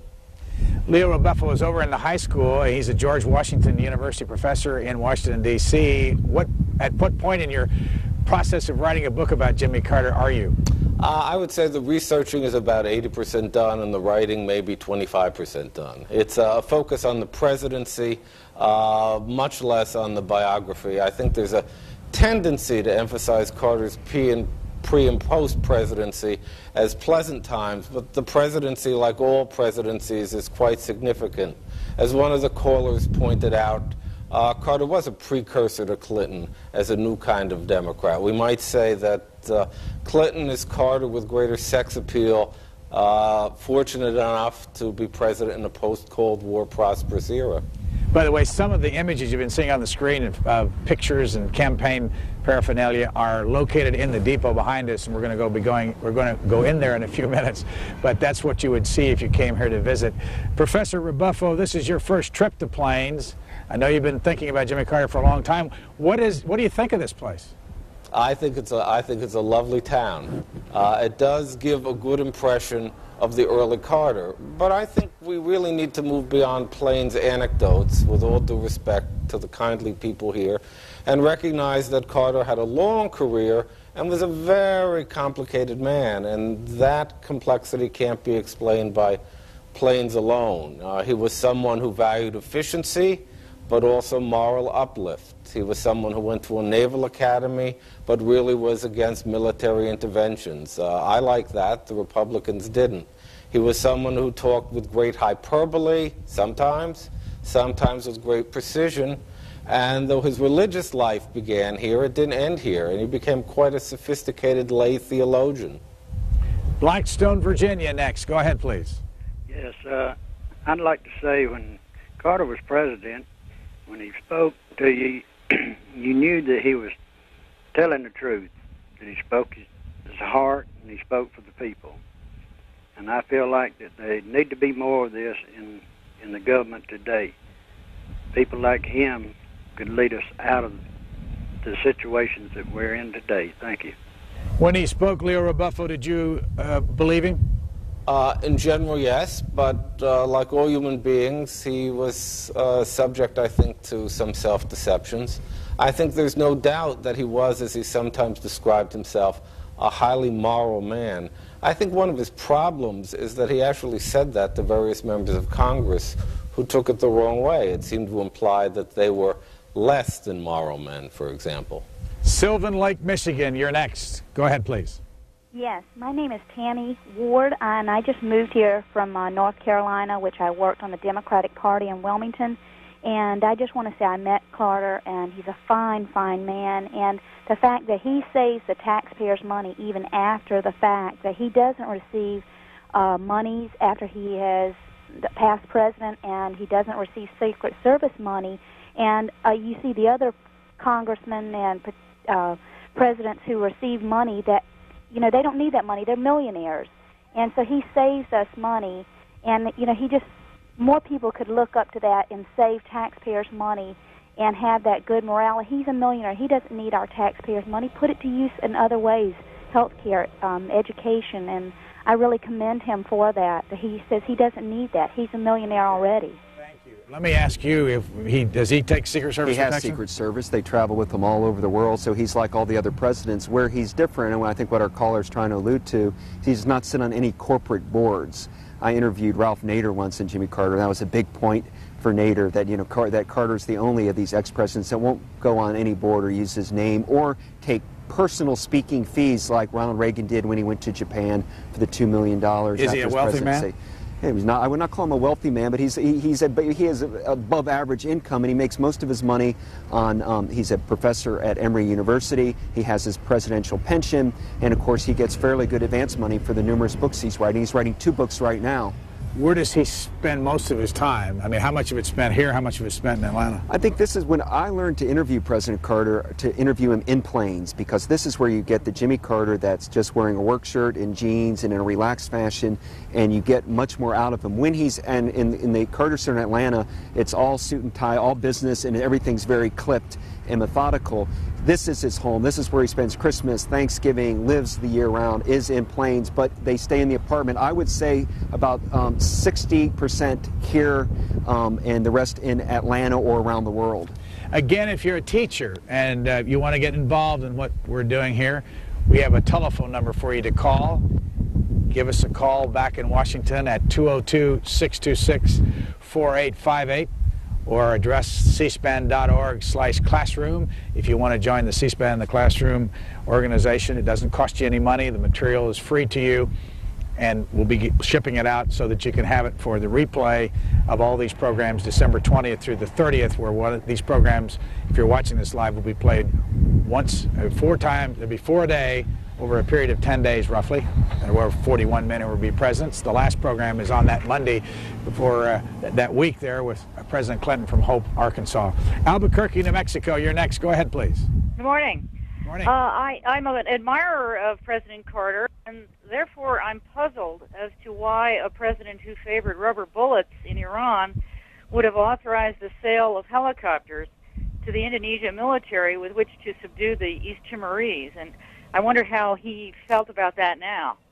Leo Rebuffo, you know anything about this? Presidents do not operate in a vacuum. I think the post-presidential Jimmy Carter is the gut-level Jimmy Carter, the moral human rights activists. But presidents, particularly during the Cold War, were obliged to make all sorts of compromises. And aiding the Indonesians is one case. Supporting the communist regime of Cambodia as the legitimate government is another. Tilting away from human rights in 79 and 80 is another. I think that Carter's record on human rights is as good as any president in this century.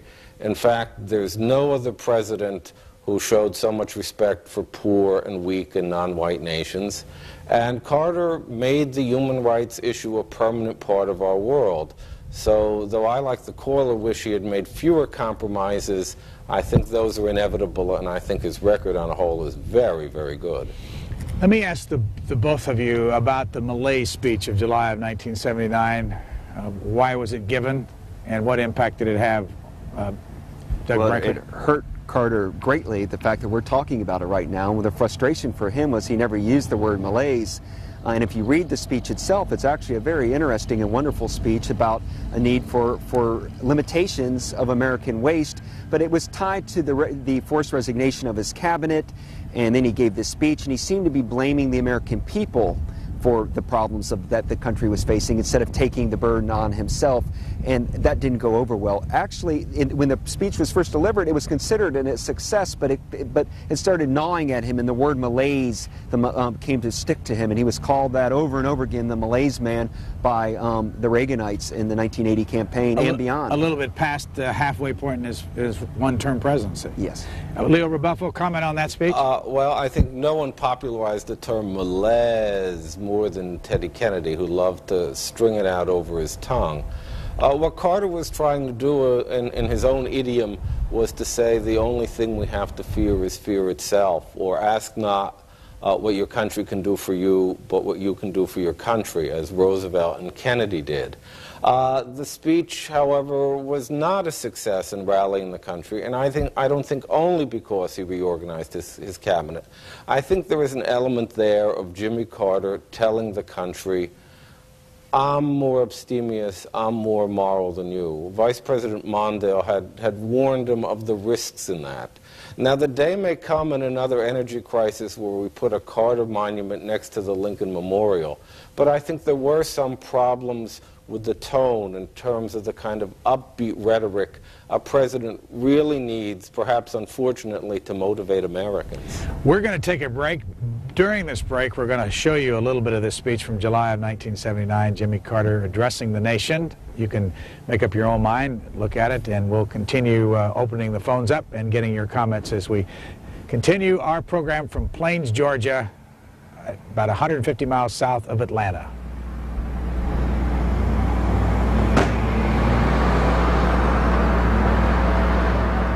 Days confirmed my belief in the decency and the strength and the wisdom of the American people.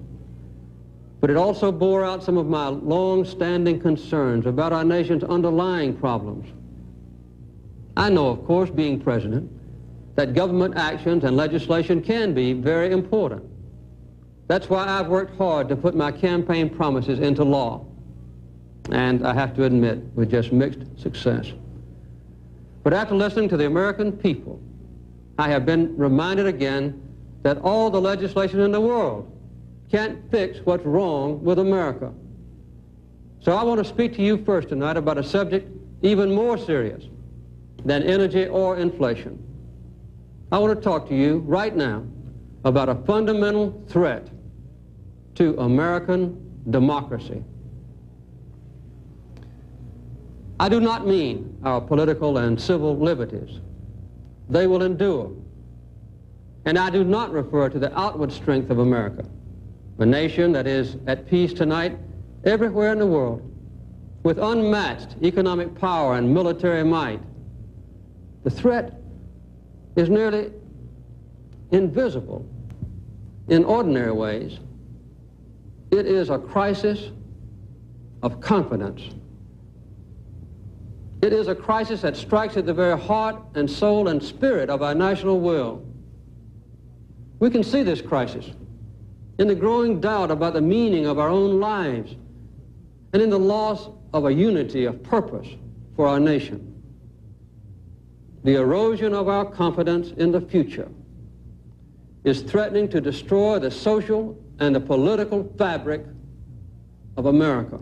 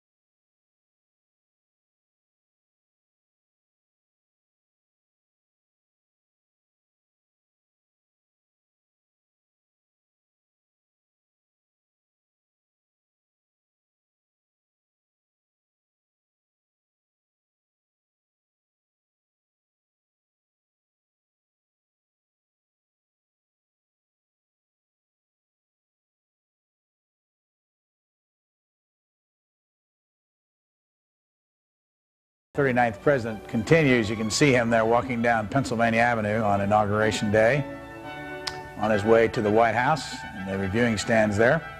And there from the East Room of the White House, Jimmy Carter, who changed the part on his hair during his administration, a one-term president from the small community where we're located right now with our live cameras, Plains, Georgia. She's just a short distance, 2.5 hours south of Atlanta, the capital of the state of Georgia, the state in which our guest Doug Brinkley was born in, a man Doug Brinkley lived in Perrysville, Ohio, and Leo Rebuffo from Paterson, New Jersey, one of our guests here. Mr. Brinkley, you told me a story. This is really off the subject of what we've been talking about, Jimmy Carter, that the fence around his house over here was Bebe Rebozo's old fence. Yeah. How did that work? It was, they were looking for a secure fence, and Bebe Rebozo had one from during the Nixon White House period, and so they moved it from Florida up here, and so it surrounds the Carter home today. Leo Rebuffo, when did you first get interested in Jimmy Carter, and why are you writing a book about it? Well, I was interested in Jimmy Carter when he was President of the United States, obviously, and I'm an unreconstructed McGovernite, so I found Carter a little conservative for my taste. As a scholar, I started working on him in the mid-1980s, and have spent a lot of time at the Carter Library, and found many pleasant surprises. I found that his staff was a lot better than journalistic legend would have it, and I found that he worked fairly closely with Teddy Kennedy fairly late, and I think one of his political mistakes was not, in a sense, deflecting Kennedy's challenge in 1980 by advocating Kennedy's prime goal, national health insurance. But most of all, I discovered, as anyone who studies any president learns, that the man is a lot more complicated than he seems if you just watch him day to day in the press or on TV. We are now located, Doug Brinkley and I are located in the depot, which you've been seeing behind Professor Brinkley earlier in this program. You can see a bunch of banners around the wall. And one of the ones I want to ask you both about before we take our next call, and we have phone lines up on the screen here in just a moment. There's one over here I'm looking at, and I doubt if we're going to get a picture of this. It says, it's time for the people to run the government and not the other way around. Jimmy Carter, a leader for change. I was watching the debate last night from New Hampshire, and the same kind of thing is being said, Doug Brinkley, today. In every campaign, it's time for the people instead of the government to run us. Does it ever change? Well, I think it changes, but Carter's a real case of that, what you call populist rhetoric. He fashioned himself as a peanut populist during the '76 campaign, and what he meant by government was the government that gave us the Vietnam War, the government that seemed to not be able to control violence and riots in the streets, and the government of Richard Nixon in Watergate and deceptions and lies, and the government of Gerald Ford that gave the pardon. So it was a clear time of running against Washington, perhaps more than ever. Let's go to Circle, Montana for our next call. Go ahead, please. You're on the air. First, I'd like Hello, to say Circle. how much we enjoy C-SPAN way out here in Circle, the Montana, boondocks. are you there? Like a window on the Let's world. try Shelburne, Vermont. Shelburne, Vermont, are you there? Yes, I am. Shelburne, Vermont, we'll try once again. We must be having some problems with our lines. Shelburne, are you there? Leo Rebuffo. The populism outsider business? What I was going to ask you about is, you've been listening to Doug Brinkley for the last hour and a half or so. Anything that he said during that time that you want to have a different opinion on, or some other? I would elaborate a bit. Doug and the questioners from the audience have raised terrific issues. I've already stressed that Carter is a pretty sophisticated religious thinker. I think we should talk a little bit more about race and class in the making of Carter. In terms of class, he is an agribusinessman, a mid-level businessman, and that, I think, is what distinguishes him from the New Deal, Fair Deal, Great Society tradition. He's suspicious of big government, big business, and big labor, and so he harks back more to an earlier kind of liberalism, what historians call progressivism. I think it's also stunning that someone from Carter's background became not only a convert to integration, but an advocate, a firm advocate. You see this in the White House files of affirmative action for blacks and other minorities. And I think just as Kennedy's election meant the question of a Catholic presidency was closed, the election of Jimmy Carter, a segregationist convert to integration, really sealed the notion of legal black equality in the United States. And you see that all around the inaugural, the sense of the country coming together across racial lines, whether it's George Wallace or Hank Aaron at the inaugural. This program produced by Maura Pierce, and it's being directed by Brett Betzel. As we go, let's try one more time. Circle, Montana, are you there? Yes, sir. You're on the air. I want to tell you how much we enjoy C-SPAN way out here in the boondocks. It's like a window on the world for us. Thanks. I would like to point out some things about the Carter administration. Two things. The hostage situation and the Panama Canal were no-win situations. Nobody could have done the right thing on those things. And we had such virulent and violent opposition stirring up a mess about those things. I think one of the things that helped defeat Carter the most was the criminal actions of Paul Volcker with the Federal Reserve System. While Carter was the president, the interest rate went from about 5% to over 21%. Then when Reagan was the candidate, they dropped the interest rate clear down to about 3.5%. This criminal rigging of the financial system bankrupted a lot of people. I know we had financed a home, and our interest rate went from 13% to 22%, and it doubled. The amount we owed on the home doubled in just 4 years. All right, Circle, Montana, thanks. Let me go on then to Shelburne, Vermont for our next caller. Go ahead, please. You're on the air. Yes, my name is Jim Collier, and I was the #1 graduate in Jimmy Carter's class at the Naval Academy. I'd also like to remind people that Admiral Bill Crow, who became chairman of the Joint Chiefs and ambassador to Great Britain, was also in our class.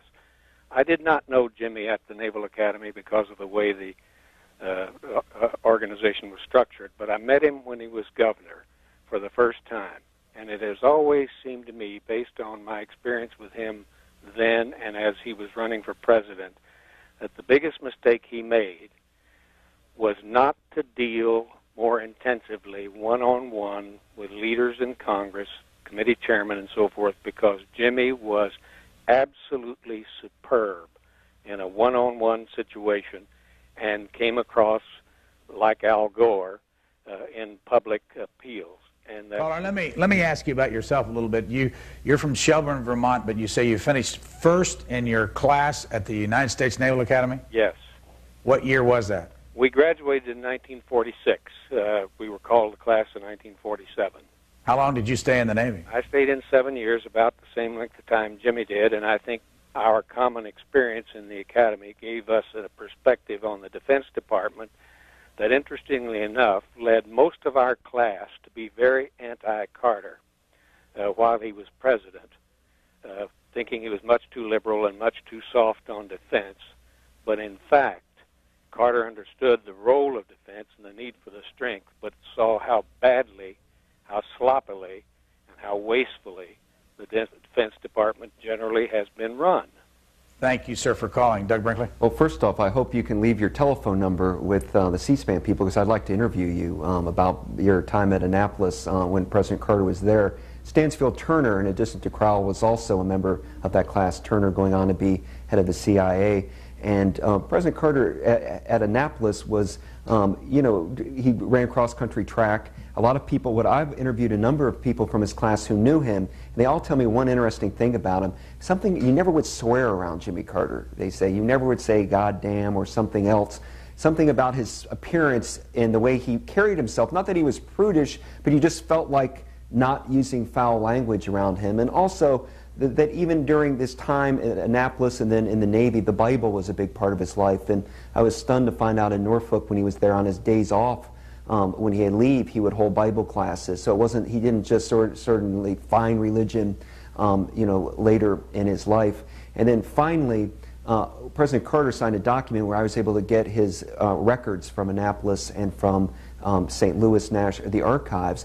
And I was amazed to read all of his naval reports. He was on a very fast track. His original objective in life, his goal, was to become Chief of Naval Operations. And so he really had his eye on a career in the Navy until he came here and saw his father in his house vomiting and ill with pancreatic cancer. And all these people came to see Mr. Earl in his deathbed and tell him how much he meant to them and how much he did. And Mr. Earl at that point was in the state legislature, and Carter had to think, do I want to spend my life in the Navy, or can I make more of a difference here at home, taking part in community grassroots politics? Chester, Virginia, you're next. Go ahead, please. Good morning, Brian, and thanks C-SPAN for this wonderful series. You guys have done a really terrific job with it. I have one comment from Mr. Brinkley since we were talking about President Carter's defense policies. I was in Jimmy Carter's Air Force for 2 years, and I was in Ronald Reagan's Air Force for 2 years. I can't tell you the marked difference we had then. I was in the Air Training Command. From 1978 to 1980, we had approximately 225 planes on our base. It was a miracle we had 100 of them mission capable during that 2-year span. Within 6 months of President Reagan taking office, all of our aircraft were mission capable. He gave us a 13.1 pay raise across the board, and the morale in the military went up, and it went up quickly. Having said that, I'd also like to say that I think that President Carter will go down in history as our greatest ex-president. I've grown to admire the man, Mr. Brinkley. I intend to mine your book, and I think he's a great man that should be admired. But back in those days, he wasn't well liked by me and a lot of people that were in the military, and that's kind of it's a shame. But Ronald Reagan really turned that around for our country. Thanks, caller. Let me go to Leo Rebuffalo to get his point on all this. Well, there are a couple of questions hanging. I think calling someone the best ex-president is a little like calling him the best ex-husband, and I think Carter deserves better than that. He did make the right decisions on Panama and Iran. There was no postponing the Panama Canal treaties. Omar Torrijos, the boss of Panama, sent word that there would be riots, attacks on the canal. He wasn't going to stop them. It was the irresponsible conservatives who opposed the canal treaties. Similarly, Carter was wise not to involve the United States militarily in the Iranian Revolution. There's no doubt that Reagan sponsored the largest military buildup in American history, but for those who think a military buildup is a presidential virtue in the era of the 70s and the 80s, Doug's absolutely right. It begins a little bit under Ford and then steps up considerably under Carter. Let's give our audience, if you've just joined us, kind of an overview of where we are. We are in the town of Plains, Georgia, and earlier we learned that there are just a little over 700 people in this community. We have cameras around this area. This camera is located right in that median strip there. You've got the railroad tracks on the right. At the very back is the depot where we're located with our bus and also inside our set. Off to the left, Doug Brinkley, we're about to see some stores. What's in those stores? On Main Street, well, there's now a lot of souvenir shops and ice cream shops, and it's pretty much just sort of boutiques up there now, and many of them catering to the tourists to come here. Plains has become part of the National Park Service as an actual site, as a town, which is really quite unique in the Park Service. And one of the ideas is to preserve this community like it would have looked in say, the 1920s or 1930s when Jimmy Carter was growing up. And remember, Carter was born, there was no electricity in this community. He was born in a different world. Rural electrification had not come to fruition yet. And so he's seen a lot of changes in his lifetime from his early years here. And also, he used to come down and sell boiled peanuts. You're looking at Plains 1925. That's a year after Carter was born. And he would sell these boiled peanuts there as a young boy. And also, there was a shop there. He'd get nickel hamburgers and kind of loiter around town and go up, visit various business people. In a moment, we'll get our camera to turn around out there and show you where the water tower is. Those of you who have visited here before, that's the first thing you see when you drive into town. And then right below it, the peanut warehouses and the big American flag on the side of the water tower. This is a community that's about 150 miles from Atlanta. It's a National Historic Site.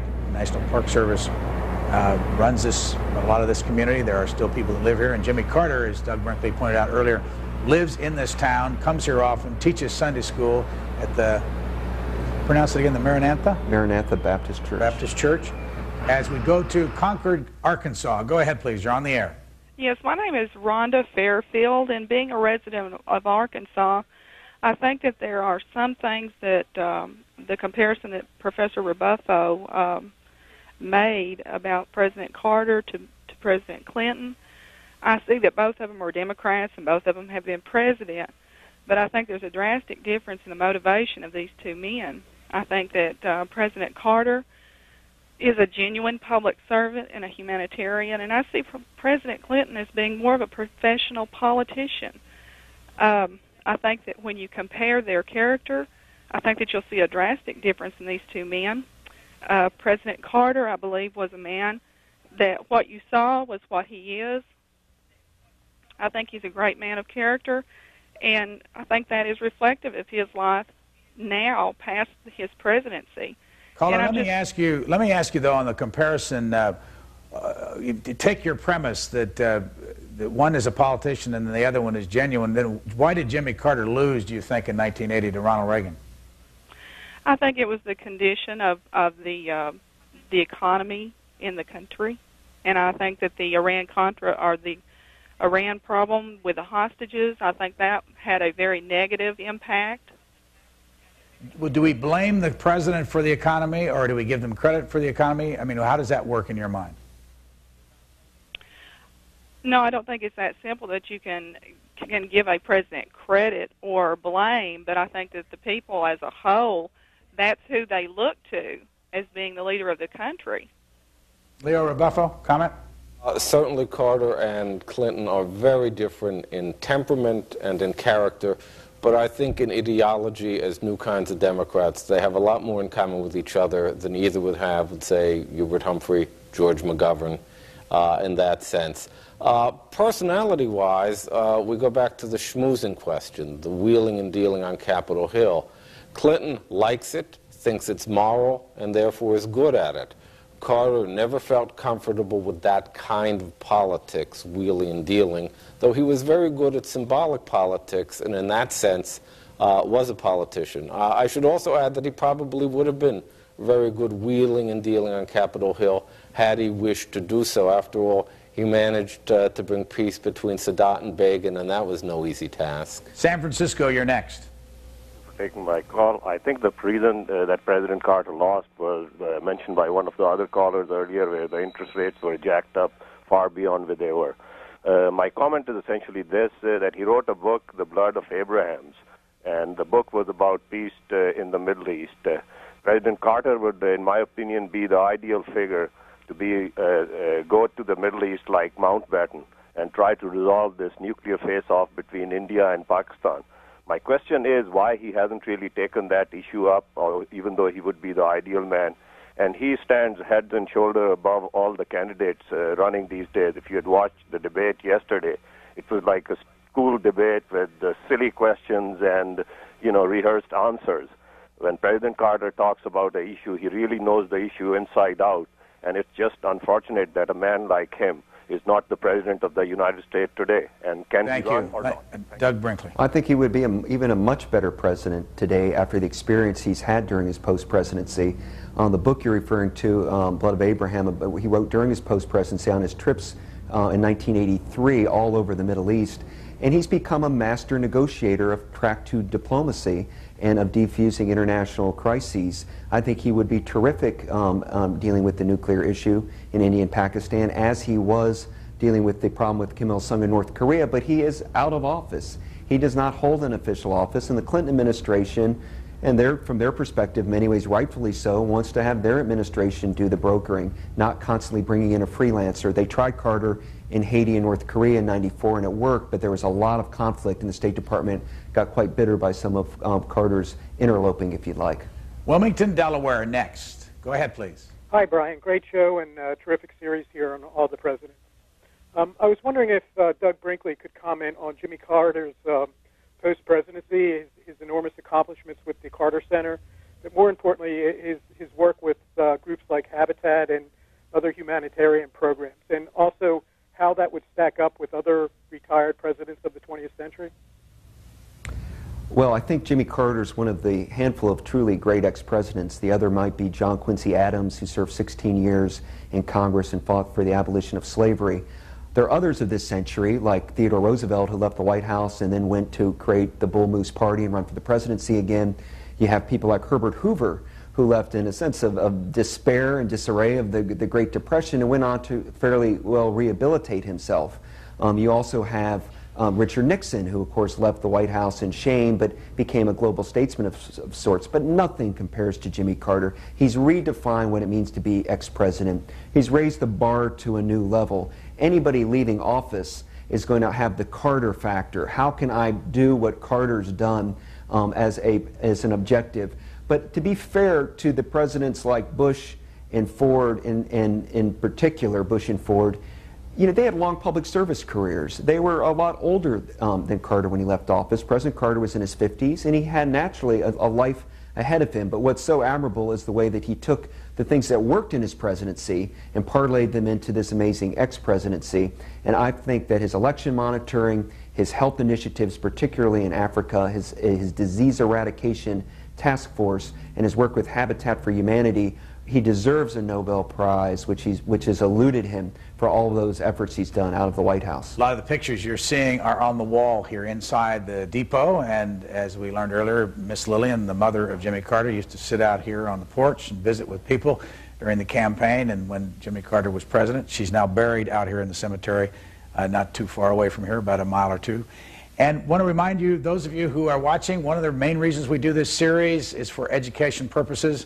And those of you who are teachers, we have special material available for you, including that timeline poster that was done by our staff that can show you where a president was before he became president and how long they were in office. And it's done in a color scheme with the years. You can look up on the chart and see where all presidents were at different times in their lives.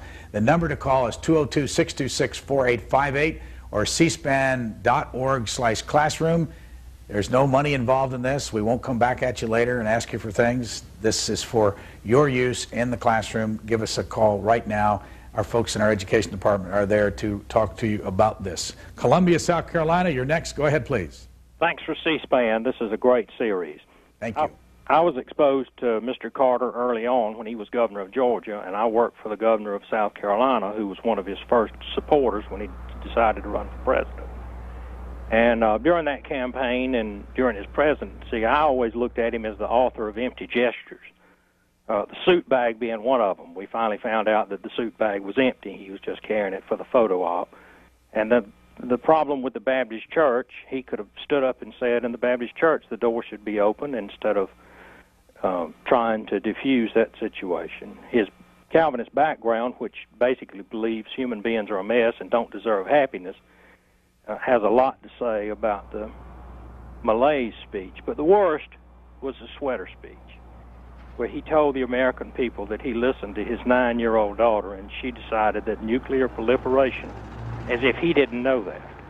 So he was a much better ex-president than he was president. He was dreadful as a president. He had no vision. He had a dark, moody look at the world, but he is a much better ex-president than president. Leo Rebuffo, do you agree with this? This gentleman clearly could not be convinced. Certainly, Carter had a vision, a passion for human rights, racial equality, and efficient government. The reference to Amy Carter comes from the presidential debate with Reagan, and it's very interesting that Reagan can get away with telling those sorts of anecdotes, and people think it's brilliant, and Carter tries it once, and it's seen as some horrendous political operation or a gaffe. Carter's problem in lots of cases was personal presentation, and I'm not saying that in a bad sense. An earlier caller asked about the Reagan-Carter presidential debate. When I watched it, I thought Carter just clobbered him. I watched it again on tape a year ago, and Reagan's informality just has this kind of magic where Carter's less anecdotal candor just doesn't get through in lots of ways to Americans. Franklin, North Carolina, what's on your mind? Yes, I have great respect for President Carter, and I was one of those who was proud to say it while he was president. There is so much to be praised about him and the things he didn't do, such as quadruple the national debt that Reagan did. Sure, who couldn't make the country prosperous when you quadruple the national debt during the years you're in office with Star Wars and so on and so forth? He would never have authorized the horrendous, awful things that they did in South America during the Reagan administration. He never would have been in a position with Iran-Contra where Reagan really should have been impeached, and if he had stayed in office a little longer, he might have been. He didn't slip through a bill at the last few days of his presidency saying that people who serve 2 terms in office, congressmen and senators, are entitled to retire at full pay for the rest of their lives. Thank you very much, President Reagan. We have to take these people who have sucked our money long enough and then pay for the rest of their lives. And when Reagan was out of office, he was still taking money from the Japanese agreements that he made, but he arranged it so that it was after he was in office. And for the gentleman who found so much fault with President Carter, I say if you were in the office of the president and you saw what was going on all over the world, you'd have a dark attitude too. Thanks, caller. On Monday, we will be at the Reagan Ranch, and we'll be doing the same thing about Ronald Reagan as we're doing about Jimmy Carter. You know, in your book, this is not on the same thing that the caller was calling about, but in your book, you refer to the fact that Menachem Begin was a different person around Jimmy Carter in private than he was in public, and you suggested he didn't treat him very well in private, meaning Menachem Begin, who used to run Israel. That's right. Well, the Begin and Sadat, Carter was very close to Sadat, and he had a much, much more difficult time than Begin. At one point, Brzezinski called him Begin a psycho from watching the way Begin was behaving at Camp David. But it's to Carter's great skills of keeping these two people together in the Maryland mountains, enforcing the Camp David Accord.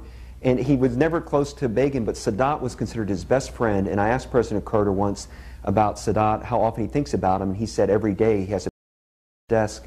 When Sadat gave his life, he was assassinated for the Camp David Accords. Jimmy Carter's decided, if Sadat could give his life for peace, I can dedicate the rest of my life for peace. He was that close to Brother Anwar. We're going to talk to Fred Boyles in a moment. Again, we go to Riverside, California. Go ahead, please. Yes, good morning. Good morning here in California. I want to talk about Jimmy Carter and the Central American policy. I don't know about the gentleman's book, but many people don't talk about what Jimmy Carter supported the Sandinista rebels in Central America. During those 4 years of his presidency, that's when the Sandinista rebels built up, and through Panama and Omar Torrijos, Jimmy Carter supplied the arms to the Sandinistas against the Somoza dictatorship. So I believe his foreign policy towards Central America is to blame that Central America was thrown to communism. And I think the Carter administration should have been more careful in selecting his advisors. He supported the Sandinistas, and I just want to hear some sort of an explanation of why the Carter administration was so in favor of the Sandinista rebels against the Somoza dictatorship. There was a say in Nicaragua that, and the reason why was because Mr. Carter was from Annapolis, and Somoza was from West Point.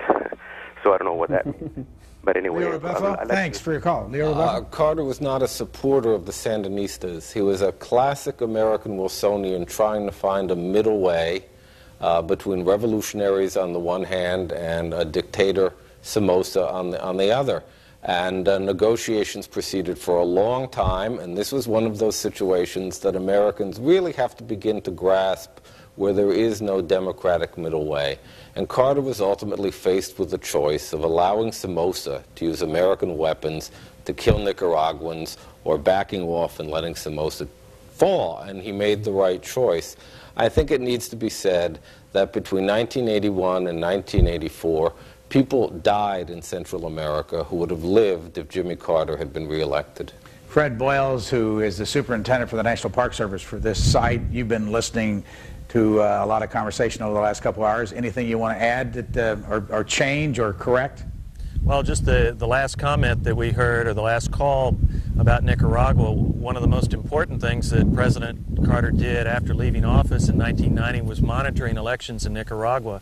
And of course, that election was quite difficult, and Violeta Chamorro was running against Daniel Ortega, and Chamorro won the election, and Ortega considered holding a coup so that he could retain office, and Jimmy Carter stayed up with him almost throughout the whole night and convinced him that there was life after losing an election. And so there was a turnover of government, and the election stood and democracy stood in Nicaragua. That noise you're hearing is the wind blowing outside. It is a crisp but very sunshiny day here in Plains, Georgia, and Fred Boyles standing in front of the depot. Miami, Florida, you're next. Hello, Miami, you're on the air. What explanation can you give of Jimmy Carter giving the Panama Canal away? I presume he's going to be happy down there this month giving it away.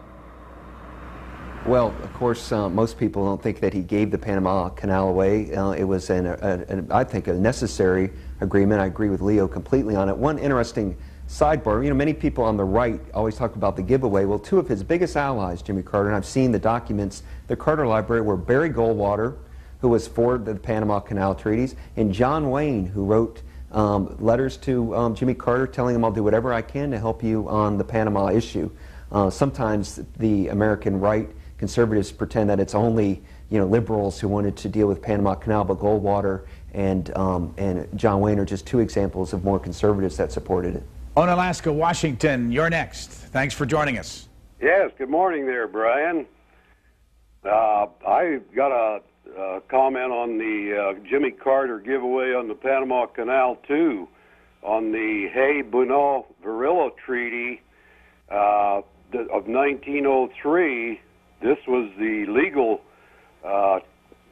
treaty on this canal, and when Jimmy Carter got in there in 1977, he negotiated the Torrijos Treaty there that was an illegal treaty due to the fact that the United States Senate did never ratify the Torrijos portion of the treaty. It was not negotiated properly there. For that reason, it's not a legal treaty.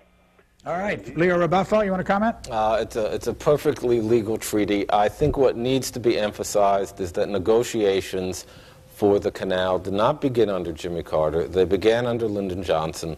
They began after attacks on the canal zone and riots in January 1964 that cost lives of Americans and Panamanians. That would have happened on a much larger scale again.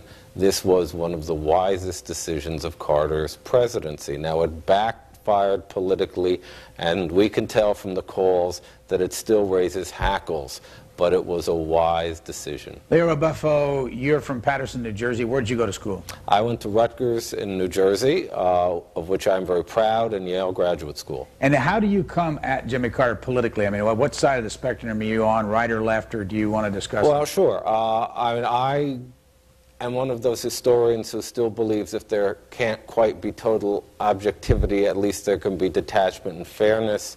But I am an unreconstructed McGovernite, and I am one of those scholars who would criticize Carter from the left and like many of the dovish things that some of the callers don't like. By the way, our guest on Monday will be Lou Cannon, who has written 3 books on Ronald Reagan. Doug Brinkley, how do you come at Jimmy Carter? You are kind of the official biographer of all, at least the first book was the unfinished presidency part. Where are your politics? Well, I try to be objective in it. I have to say that I have admiration for Jimmy Carter. I wouldn't have approached him as a subject, and I wanted to learn more about him. So I've come at it just trying to be as honest and fair as I can be, and with I believe in storytelling, and I think Jimmy Carter's a great American story. The rise here from Plains to the White House. You know, there's been a saying that Jimmy Carter's the closest we've ever come to picking a president out of the phone book. And that appealed to me because you hear about Oliver Stone's JFK movie and conspiracy theories and the whole game's rigged. If Carter can make it to the White House, any of our young listeners out there can be president, male or female someday. And I think that's one of the aspects of the Carter story that I've always been drawn to. And Fred Boyles, how do you approach it from a political point of view? You're a member of the National Park Service, you're a government employee. Do you have politics in this from your own point of view? Well, pretty much apolitical, but I'm much like Doug in that I'm a great respecter of Jimmy Carter. I don't think you can put Jimmy Carter in a box. He's not a liberal. He's not a conservative. He's a remarkable man and has done just phenomenal things with his life. He's lived in an ordinary community, but lived an extraordinary life. And on behalf of the Park Service, we think that's a very special part of the story. Another part of the story that's especially important for us to tell is that other than his time in the Navy, his time as governor and his time as president, Jimmy Carter has always lived here in Plains, Georgia, and Roseland as well. How many years you been here again? 10 years. And where's your hometown originally? I'm from Gainesville, Florida. And where'd you go to school? I went to the University of Georgia and then graduate school at Clemson. We're going to let you go, and thank you again for all the help you've given us and your assistance here. And we're going to meet someone in a few moments, Annette Weiss, who I know you had something to do with and helped introduce a program. Tell us just in 30 seconds what the program is, and we'll let her tell us how she does it in a moment. Well, we're privileged to have the school that Jimmy Carter and Rosalind Carter went to. And so we initially thought what a great place for kids to come and to learn this wonderful story. And so with that very simple premise, we began planning for an educational program that would be able to serve the needs of the students in Georgia, in North Florida, and southern Alabama who could come here and spend a day where a president of the United States went to school. Thank you again, Ranger Boyles. We go next to Pensacola, Florida. Go ahead, please. You're on the air. Hey, Brian. How you doing? Good. Welcome. I have a comment and a question. My comment is I think President Carter now, and I have total respect for him now, is the greatest president as far as being an ex-president. But I'm retired Navy, and I was in the Navy the whole time Carter was president. And everybody liked Carter up until, and this is the question I'm going to have for Mr. Brinkley, is the Iran thing. Everybody seen him as having no backbone whatsoever, and he lost total respect from the military community. So my question to Mr. Brinkley is, does he think that if that was handled quickly, would that have reelected? Would President Carter have gotten reelected? Because I think, like I said, everybody had total respect for him up until that point. Thanks. Doug Brinkley. Well, I think the answer is yes, if it could have been resolved quickly, but the big question was how to resolve it, and nobody thought about this issue more than Jimmy Carter. I mean, as he says, what did you want me to do, bomb Tehran? What were our options at that point? I don't think he handled that year properly. It seemed like he was America was held hostage, and that he had his whole white Rose Garden strategy throughout 1980, and making it, they never seemed to be able to diffuse it. He got too detail-oriented in it. The humanitarian in Jimmy Carter overwhelmed him. He got to know about every one of the hostages' biography. He met their wives. He met their uncles and aunts and children, and he personalized each, and he was determined to bring them all back alive.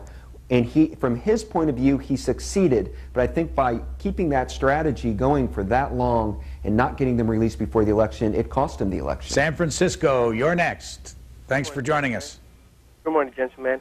I was just wondering, the policy that 3 callers ago said about Somoza and his ideas and so on and so forth, I respect President Carter. But by the same token, he's a humanitarian. He's trying to serve everyone in the world. But why don't we start, me as an immigrant from Nicaragua, a lot of people die. And why, I don't know. Who's going to answer to the mother of these kids that died? Because the communists pro-right and whatever, and myself, I'm pro-right.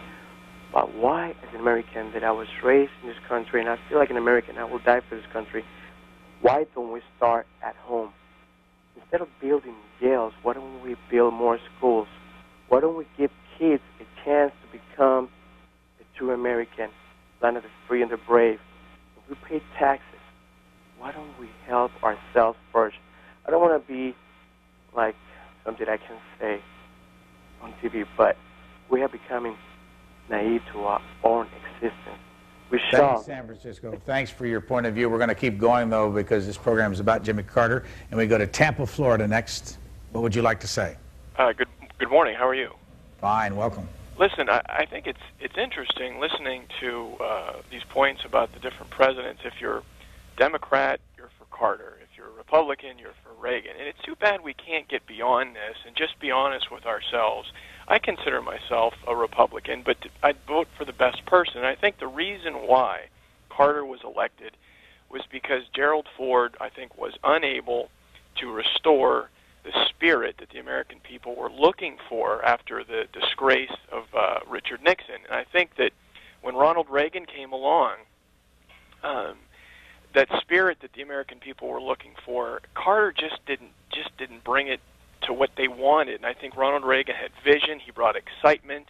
And I think that's why George Bush lost in '92, because along came Bill Clinton with that same type of excitement and vision. And I think that, the listeners and the American people need to understand that, we got to get past this Democrat. No matter what, we got to support the Democrats. No matter what, if we're a Republican, we got to support the Republicans. We got to start seeing things for what they really are.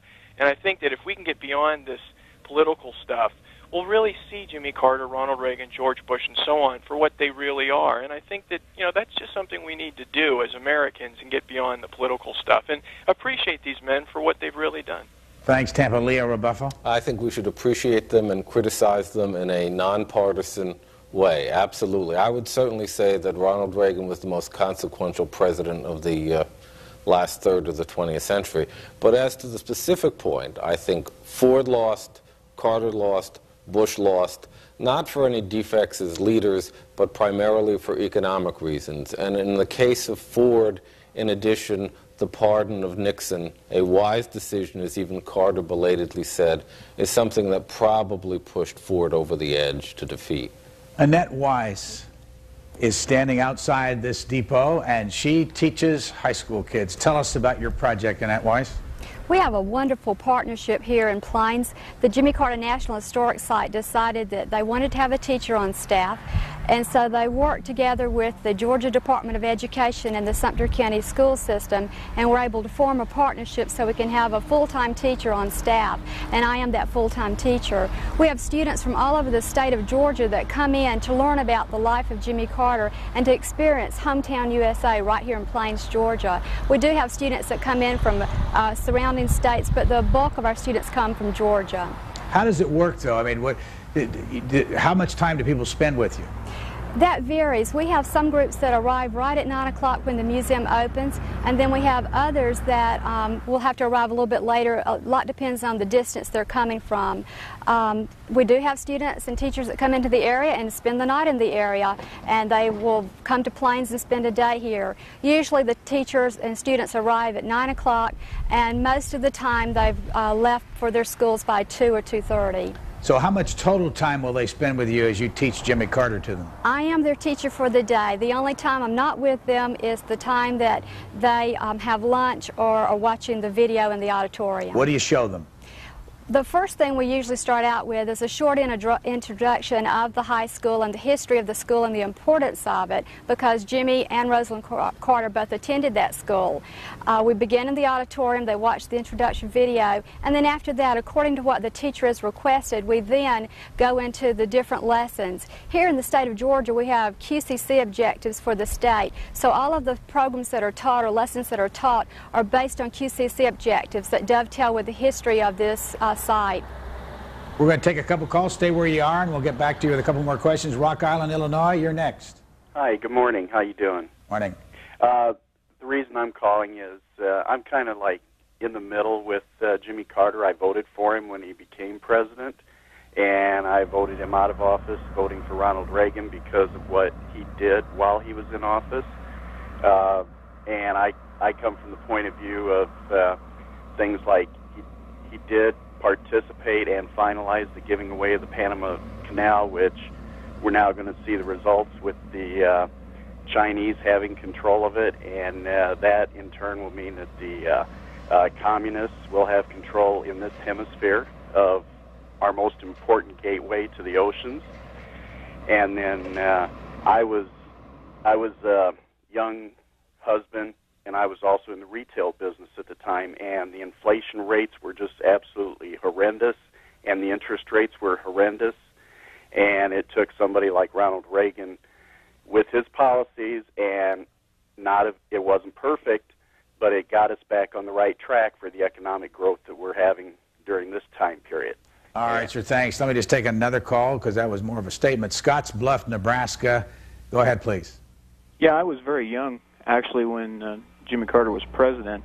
However, I was stationed in Panama during Operation Just Cause, and I was down there when he came down to oversee the elections. And I know that he had made a comment to the soldiers down there that he wasn't so convinced that the treaty was such a good idea. I was just curious if you had any comments on that. Doug Brinkley? Well, I'm not sure you heard him correctly, because he constantly talks about the Canal Treaty being one of his great accomplishments and something he's extraordinarily proud of, and for good reason. I'd like to just say we've been getting a lot of Panama Canal calls, and it's become a bit of a mythology of the importance of the Panama Canal for American strategic interest today. It's not a gateway for us for anything anymore. It was extraordinarily important when it was built, when Theodore Roosevelt was president, although it turned out not to be as significant as we thought even then. And basically today, yes, shipping goes through it, and we have in the Canal Treaty provisions, American ships will continue to use it and go through it, and cruise ships will continue to go through it, and you're not going to see a whole lot of difference going on. The canal, as Leo's been very good on this point, I think that it began with Lyndon Johnson, and it went up to Carter, and it became a vote in the Senate, and it passed, and we need to get beyond this sort of partisan wrangling about Jimmy Carter giving away the canal. The United States made an agreement to return the canal zone back to the Panamanian people. Annette Weiss says you teach Jimmy Carter to these high school students. Do you know of any other place in the United States where there is a historic site like this, where there is a connection between teaching and the president? Well, I think a lot of sites have programs that they offer, and the National Park Service Park Rangers, I'm sure, do a terrific job in all of the sites all over the United States.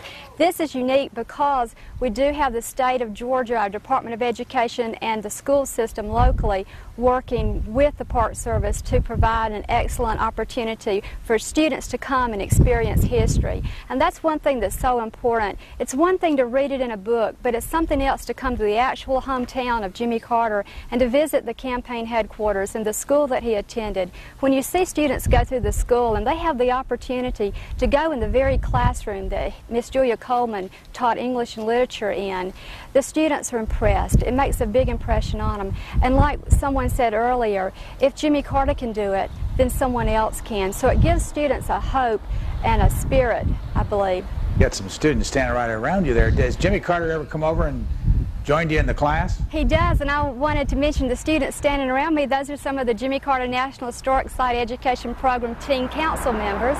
These are students that have been working with me for 3 years now, and they come out and help me out on special presentations and at different times during the school year. So they're a very special group of students. And yes, Jimmy Carter does stop by sometimes. He knows that I have students every day. He's popped in the school from time to time. He has stopped downtown when we've been downtown, touring the downtown area. And when we've been out at the Boyhood Farm, he's even stopped by there and talked to them about peanuts. So he's a very busy man, but he's very interested in the education of students. Running out of time, Slidell, Louisiana, you're next. Go ahead, please. Yes, sir. I just had a comment on several subjects that I've been watching. One on the Panama Canal. My point of view from the history that I've studied on it is we built it, we paid for it, and a lot of folks died building that canal.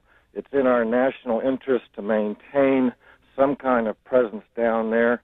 Right now, the last report I got from General Clark comments is that the Chinese communists are very interested in putting military personnel on the ground there. That's coming from his comment. I don't feel that this is in our national best interest in as much as they are experimenting with intercontinental ballistic missile capabilities, which could go to another Cuban crisis situation. Okay, thanks. Let me ask Leo Rebuffo. We've talked a lot about the Panama Canal. There are a lot of other things that happened during the Carter years. How would you list 3 or 4 things that you think, not necessarily you were in favor of them or against them, but had an impact on the country, decisions that he made during his term? I would think his decision to appoint Paul Volcker head of the Federal Reserve Board instead of moving in a more liberal direction, say, for wage and price controls, that certainly had an enormous impact. The Panama Canal treaties, as we can tell, had an enormous impact, not only raising the hackles of American conservatives, as we see here, but also making the United States much more respected in Latin America.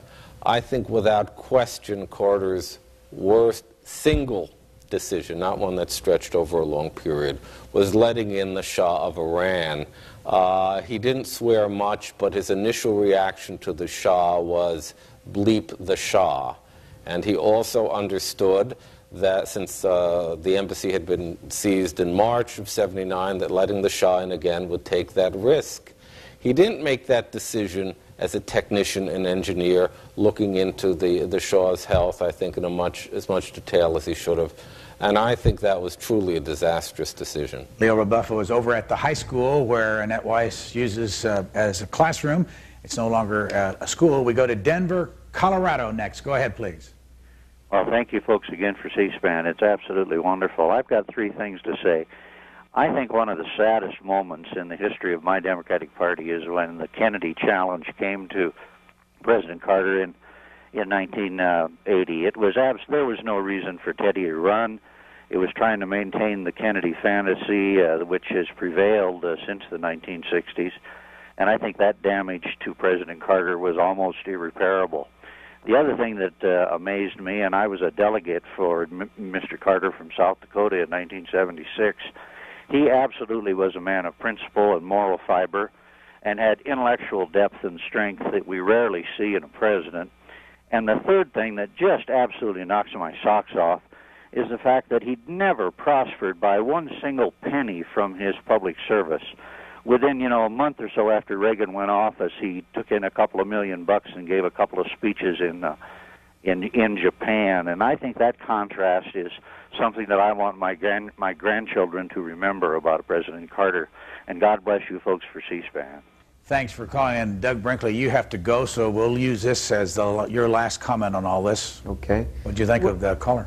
Well, I thought it was, I agree with him, and but I also wanted to add, you asked Leo, what are some of the things maybe we forgot about since we were spending a lot of time on Panama. One was the deregulation of trucking, communications, airlines, which has a big impact on all of our lives. And I don't think we've talked about a human rights policy enough. I mean, it was Eleanor Roosevelt with the UN Declaration of Human Rights that made human rights a term in international affairs in our modern times. Jimmy Carter's the second name. And, you know, Orwell once was never that keen on Gandhi. He used to write some critical articles about Gandhi. And, you know, Gandhi making his salt marches, Gandhi and his human rights, Gandhi and his spinning loom. And then Gandhi died. And Orwell wrote, you know, now that Gandhi's gone, I really miss him. And what a clean smell he left behind. And I think when President Carter's no longer with us, it'll be that clean smell that he left behind, the integrity of this public service career as a whole. Are you going to write more books about him? I'm doing now the first volume, which goes from birth in 1924 to winning the presidency in 1976, and then a second volume on the White House to match my third volume, The Unfinished Presidency. What's he like to work up close and personal with? He's a very good interview, and he has an incredibly sharp mind. He just turned 75 this past October 1st. He's been very helpful to me. He can be prickly, and he remembers events a certain way, and he does not see his administration as being failed or mediocre, which many historians feel that it is. And so he believes in his record. What I admire about President Carter as a historian is anything he signed his name to, Jimmy Carter, he'd like to see open. He never signed a document that he does not want people to read. He's a man with a clear and clean conscience, which is very unusual in the world of politics. And he really has lived his life, which his favorite quote from Reinhold Niebuhr, the neo-Orthodox theologian, used to say, and that is, the sad duty of politics is to establish justice in a sinful world. You were born where? In Atlanta, Georgia. And then I grew up in Ohio, went to Ohio State University undergraduate, and did my doctorate in U.S. diplomatic history at Georgetown University. And live now in New Orleans, and if people want a book, that history book, what's the title of it? The American Heritage History of the United States, published by Viking Press, and then the new one I did with Steve Ambrose, which is out all over now, called Witness to America. Thank you very much for coming to Plains. Thank you as always, Brian. And we're going to let Doug Brinkley go. He has to catch a plane and go back home. For those of you who have just joined us, we've got a few more minutes left. We'll take a look at the community that we're in at the moment. It's Plains, Georgia. Right there, what you see on the screen is inside the depot. That's a picture outside the depot, and off to the right are the train tracks. Jimmy Carter's home, he lives there today, is down those tracks and off to the right about a mile or so. A gated area right now because of Secret Service protection. Off on the left are the offices of his cousin Hugh Carter, who's no longer alive. It used to have the worm business and now it's a store that they sell souvenirs. But you also have a bunch of stores right along there, and the big banner, which has been up there for as long as we can remember, that announces Jimmy Carter's hometown and that he is the 39th President of the United States. Behind all this is the Peanut Warehouse, which the business has been sold, and also a little bit farther on the big water tower that people who have been here before see as they come into the community from Americus, Georgia, which is about 10 miles away, and we're about 150 miles south of Atlanta. That's Route 280. It's a U.S. highway right there on the left of the screen, and you can't see it now, but off to the left beyond that is where the old baseball diamond was, where a lot of the media played when they softball when they were here during the campaign of '76. Call waiting from Arlington, Texas. Leo Rebuffo and Annette Wise are still with us. Go ahead, Arlington. You're on the air. Yes, sir. My name is Nathan Woodruff. I'm a theologian, and I would like to say when you really listen to President Carter, it is quite amazing the spectrum of theological knowledge he has, from very conservative to very liberal, and historical theology too, and that's very impressive for a lay theologian. Also, could you comment on the effect that the deregulation of transportation had on the country? Thank you. Enjoy the show. Leo Rebuffo, you follow this issue of religion rather closely, don't you? It's actually through the study of religion and politics that I got interested in Carter, and I have an essay called God and Jimmy Carter and a book called Right, Center, Left, and I absolutely agree with the caller that Carter is a sophisticated lay theologian. I'm less enthusiastic about deregulation. I think this is one of the areas where he could have worked better politically, continued to work better with some people like Nader and Kennedy because they agreed on airline deregulation. But I think his anti-government rhetoric sanctioning deregulation, as good as the policies might have been economically, helped prepare the groundwork for dangerously anti-government attitudes. In that sense, there's more of a continuity than either might grant between Carter on the one hand and Reagan on the other. A little over 700 people live here in Plains, Georgia. We go to Carson City, Nevada. Go ahead, please. Yes, I'd like to say I like Jimmy Carter a lot. I think he's done more than any other president since he left office. I think the primary reason he did not get elected, he was not assertive enough. For instance, when Fidel Castro dumped all of his prisoners on our shores, I believe if Jimmy had put all those prisoners on a boat, called Fidel up and say, hey, Fidel, we're going to be there at 10 o'clock Monday morning. We're going to return all of your A1 citizens. And if for any reason you don't like this, we'll resolve it when we land. But we'll be there at 10 a.m. Monday.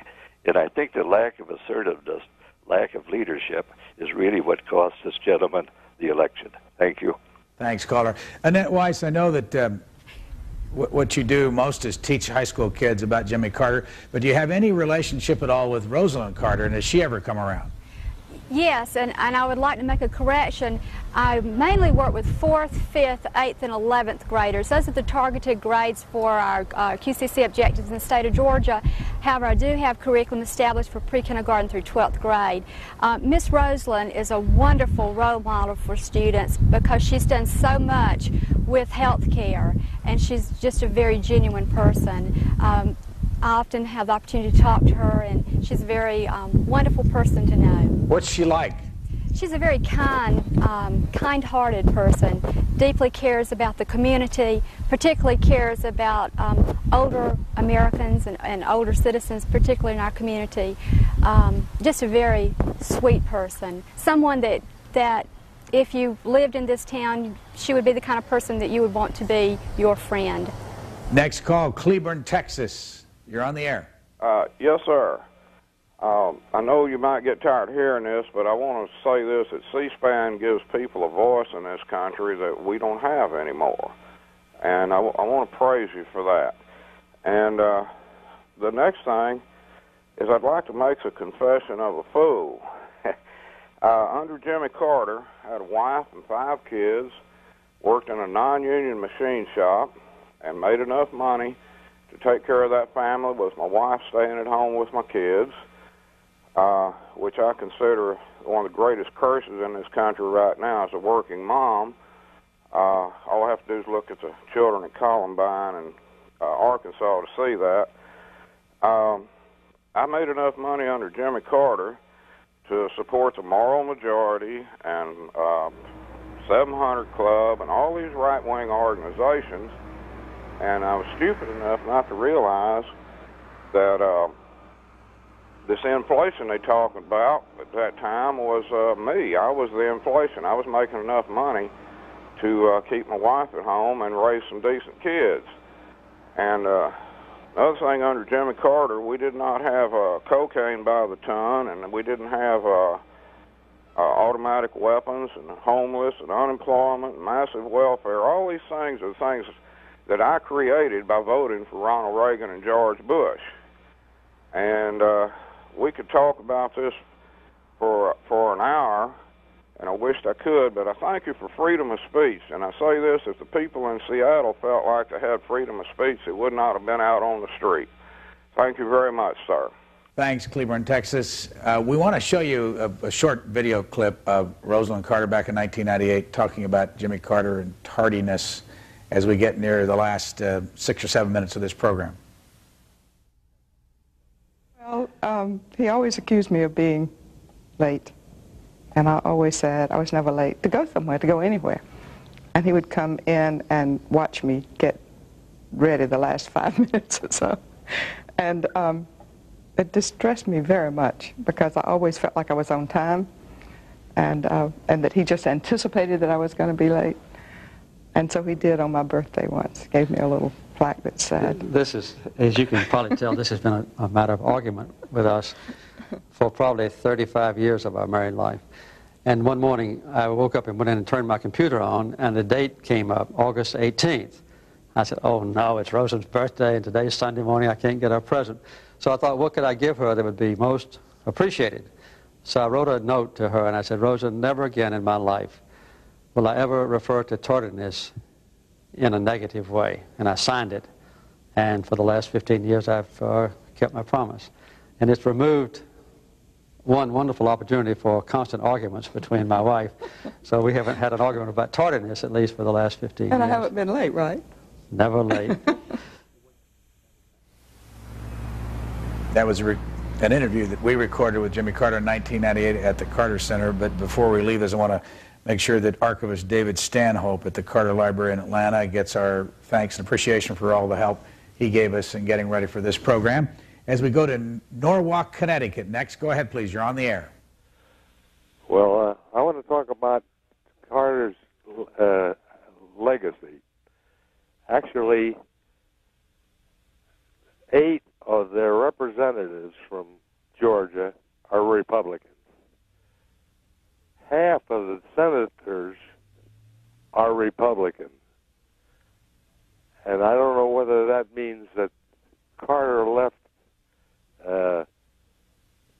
Georgia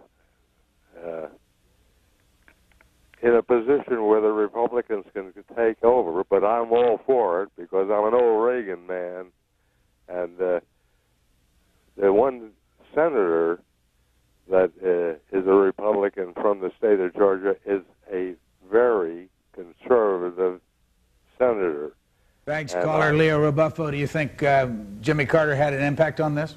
I think the country was moving in a conservative direction since the late 1960s with the election of Nixon and George Wallace getting almost 10 million votes. The 60s was a polarized time, not a radical time. And Carter interrupted that. In a sense, he was a fluke because he held Southern votes and he held evangelical votes. So it's not Carter's fault or his perverse credit, as this caller suggests, but rather it's a matter of a trend that he temporarily interrupted, and he tried to adjust the Democratic Party politically to ride out that more conservative trend. He didn't succeed in his time. It appears politically Clinton has. We'll go up the mountaintop near Santa Ynez above Santa Barbara on Monday to do the Ronald Reagan program. And as we said, Lou Cannon will be our principal guest. Then the next week, it'll be the George Bush program from College Station, Texas, the George Bush Presidential Library. And the final program will be about our president right now, Bill Clinton, and it'll be from Hope, Arkansas, in the home where he was born, in that little community, which is a couple hours south of Little Rock. We go next. 2 more calls left, this one and then another one. We go to Kansas City, Missouri next. Go ahead, please. Yes, I wonder if Mr. Rebuffo might evaluate a long-held assumption of mine, and it might draw a contrast between President Carter and our current president. I assume that Carter was among the most moral of our presidents and was driven by and acted according to a sense of moral obligation and of duty than of some quest for power or political accomplishment. Could you comment on that? I don't think we've had many vastly immoral presidents. I think all of our presidents, even those who did quite badly, would say they were trying to do the right thing in the public sphere. If you're talking about his personal life compared to Clinton's, sure. I think we also should recognize, as I said at the outset, that Jimmy Carter was a complicated man. He was not without ambition. As Doug said before, he wanted as a young man to be chief of naval operations. And he wasn't immune to dirty tricks, either running for governor or persistently attacking the, quote, Nixon-Ford administration when he ran against Ford in 1976. I think he was a moral man, as are most of our presidential candidates, but the system itself requires them to dodge a little bit. In this just couple of minutes remaining, I want to make sure we take our cameras and look around this community of Plains, Georgia, so you can see, get some context of what it looks like. It's not very big, as we said, just a little over 700 people. And Jimmy Carter's home is still here, where he comes frequently, as we were told earlier by Fred Boyles. He taught some 38 of 52 weeks over here at the Plains Maranatha Baptist Church on Sunday, where he teaches Sunday school. That's the main street, the big street here in the community. And off to the right is where the depot is, a picture you've been seeing all morning long, where our cameras are set up.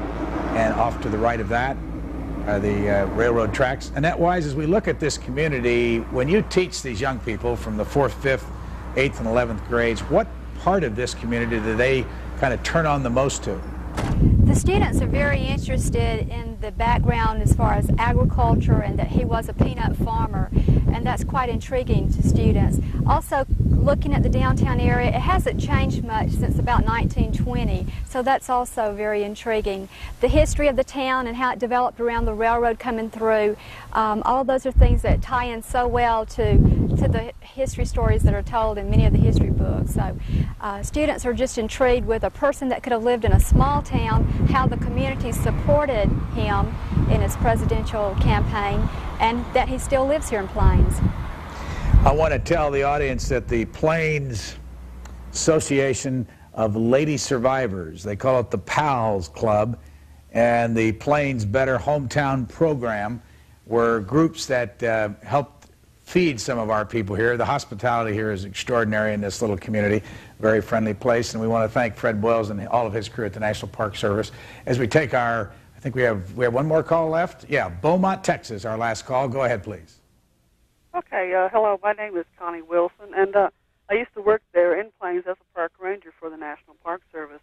And I was wondering about I lived there in 93, I was wondering about how far has the boyhood home developed, because at that time they were just acquiring the house that was tied up in legal matters.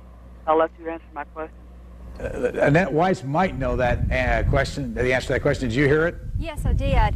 The Boyhood Home project is well underway right now. They began tearing down and have started some rebuilding. The Boyhood Home itself is restored, and the store has been restored. Now they're getting ready to build the barns and the blacksmith shops and put the windmills in and comfort stations. I will say that the Clark House is also in the process of being restored too. So we're well underway. We hope that that project will go fast. We're looking forward to having that open to the public so that visitors can come in and step back in time and see what it was like to live in a home with no electricity and no running water. And I will say that that is something that is very intriguing to students, to think that Jimmy Carter lived in a home with no electricity. Thank you, Annette Weiss, very much for joining us on this morning. And before we leave, we want to get one final comment from Leo Rebuffo on. And what I want to ask you is, what did you most like about Jimmy Carter so far in your studies, and what did you most dislike about him? What I most liked about him, if you mean viscerally, was his commitment to human rights and basic decency.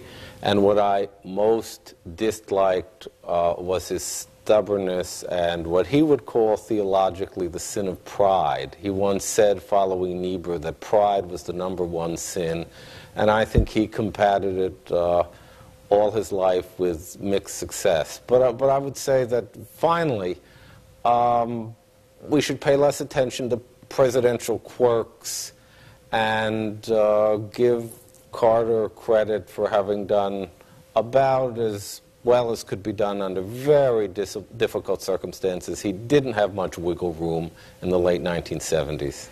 Thank you, Leo Rebuffo, for coming to us here from Washington, D.C., where you are a teacher at George Washington University. And final comment, we want to make sure those folks that are teachers and are watching, that they can get in touch with us at C-SPAN for C-SPAN in the Classroom and get material that will be used in conjunction with this whole series. It'll be replayed December 20th to the 30th. You can tape it and use it in the classroom at cspan.org/classroom, or 202-626-4858 is the number. Folks are there at the network right now to take your calls. If you're watching this live, call them or email them, and you can join it and be ready for the next semester of your class in January. Thanks to everyone, your callers, the callers out there, as always, very important part of this program. You've just watched 3 hours of the 39th President of the United States, Jimmy Carter, from Plains, Georgia. Have a good weekend.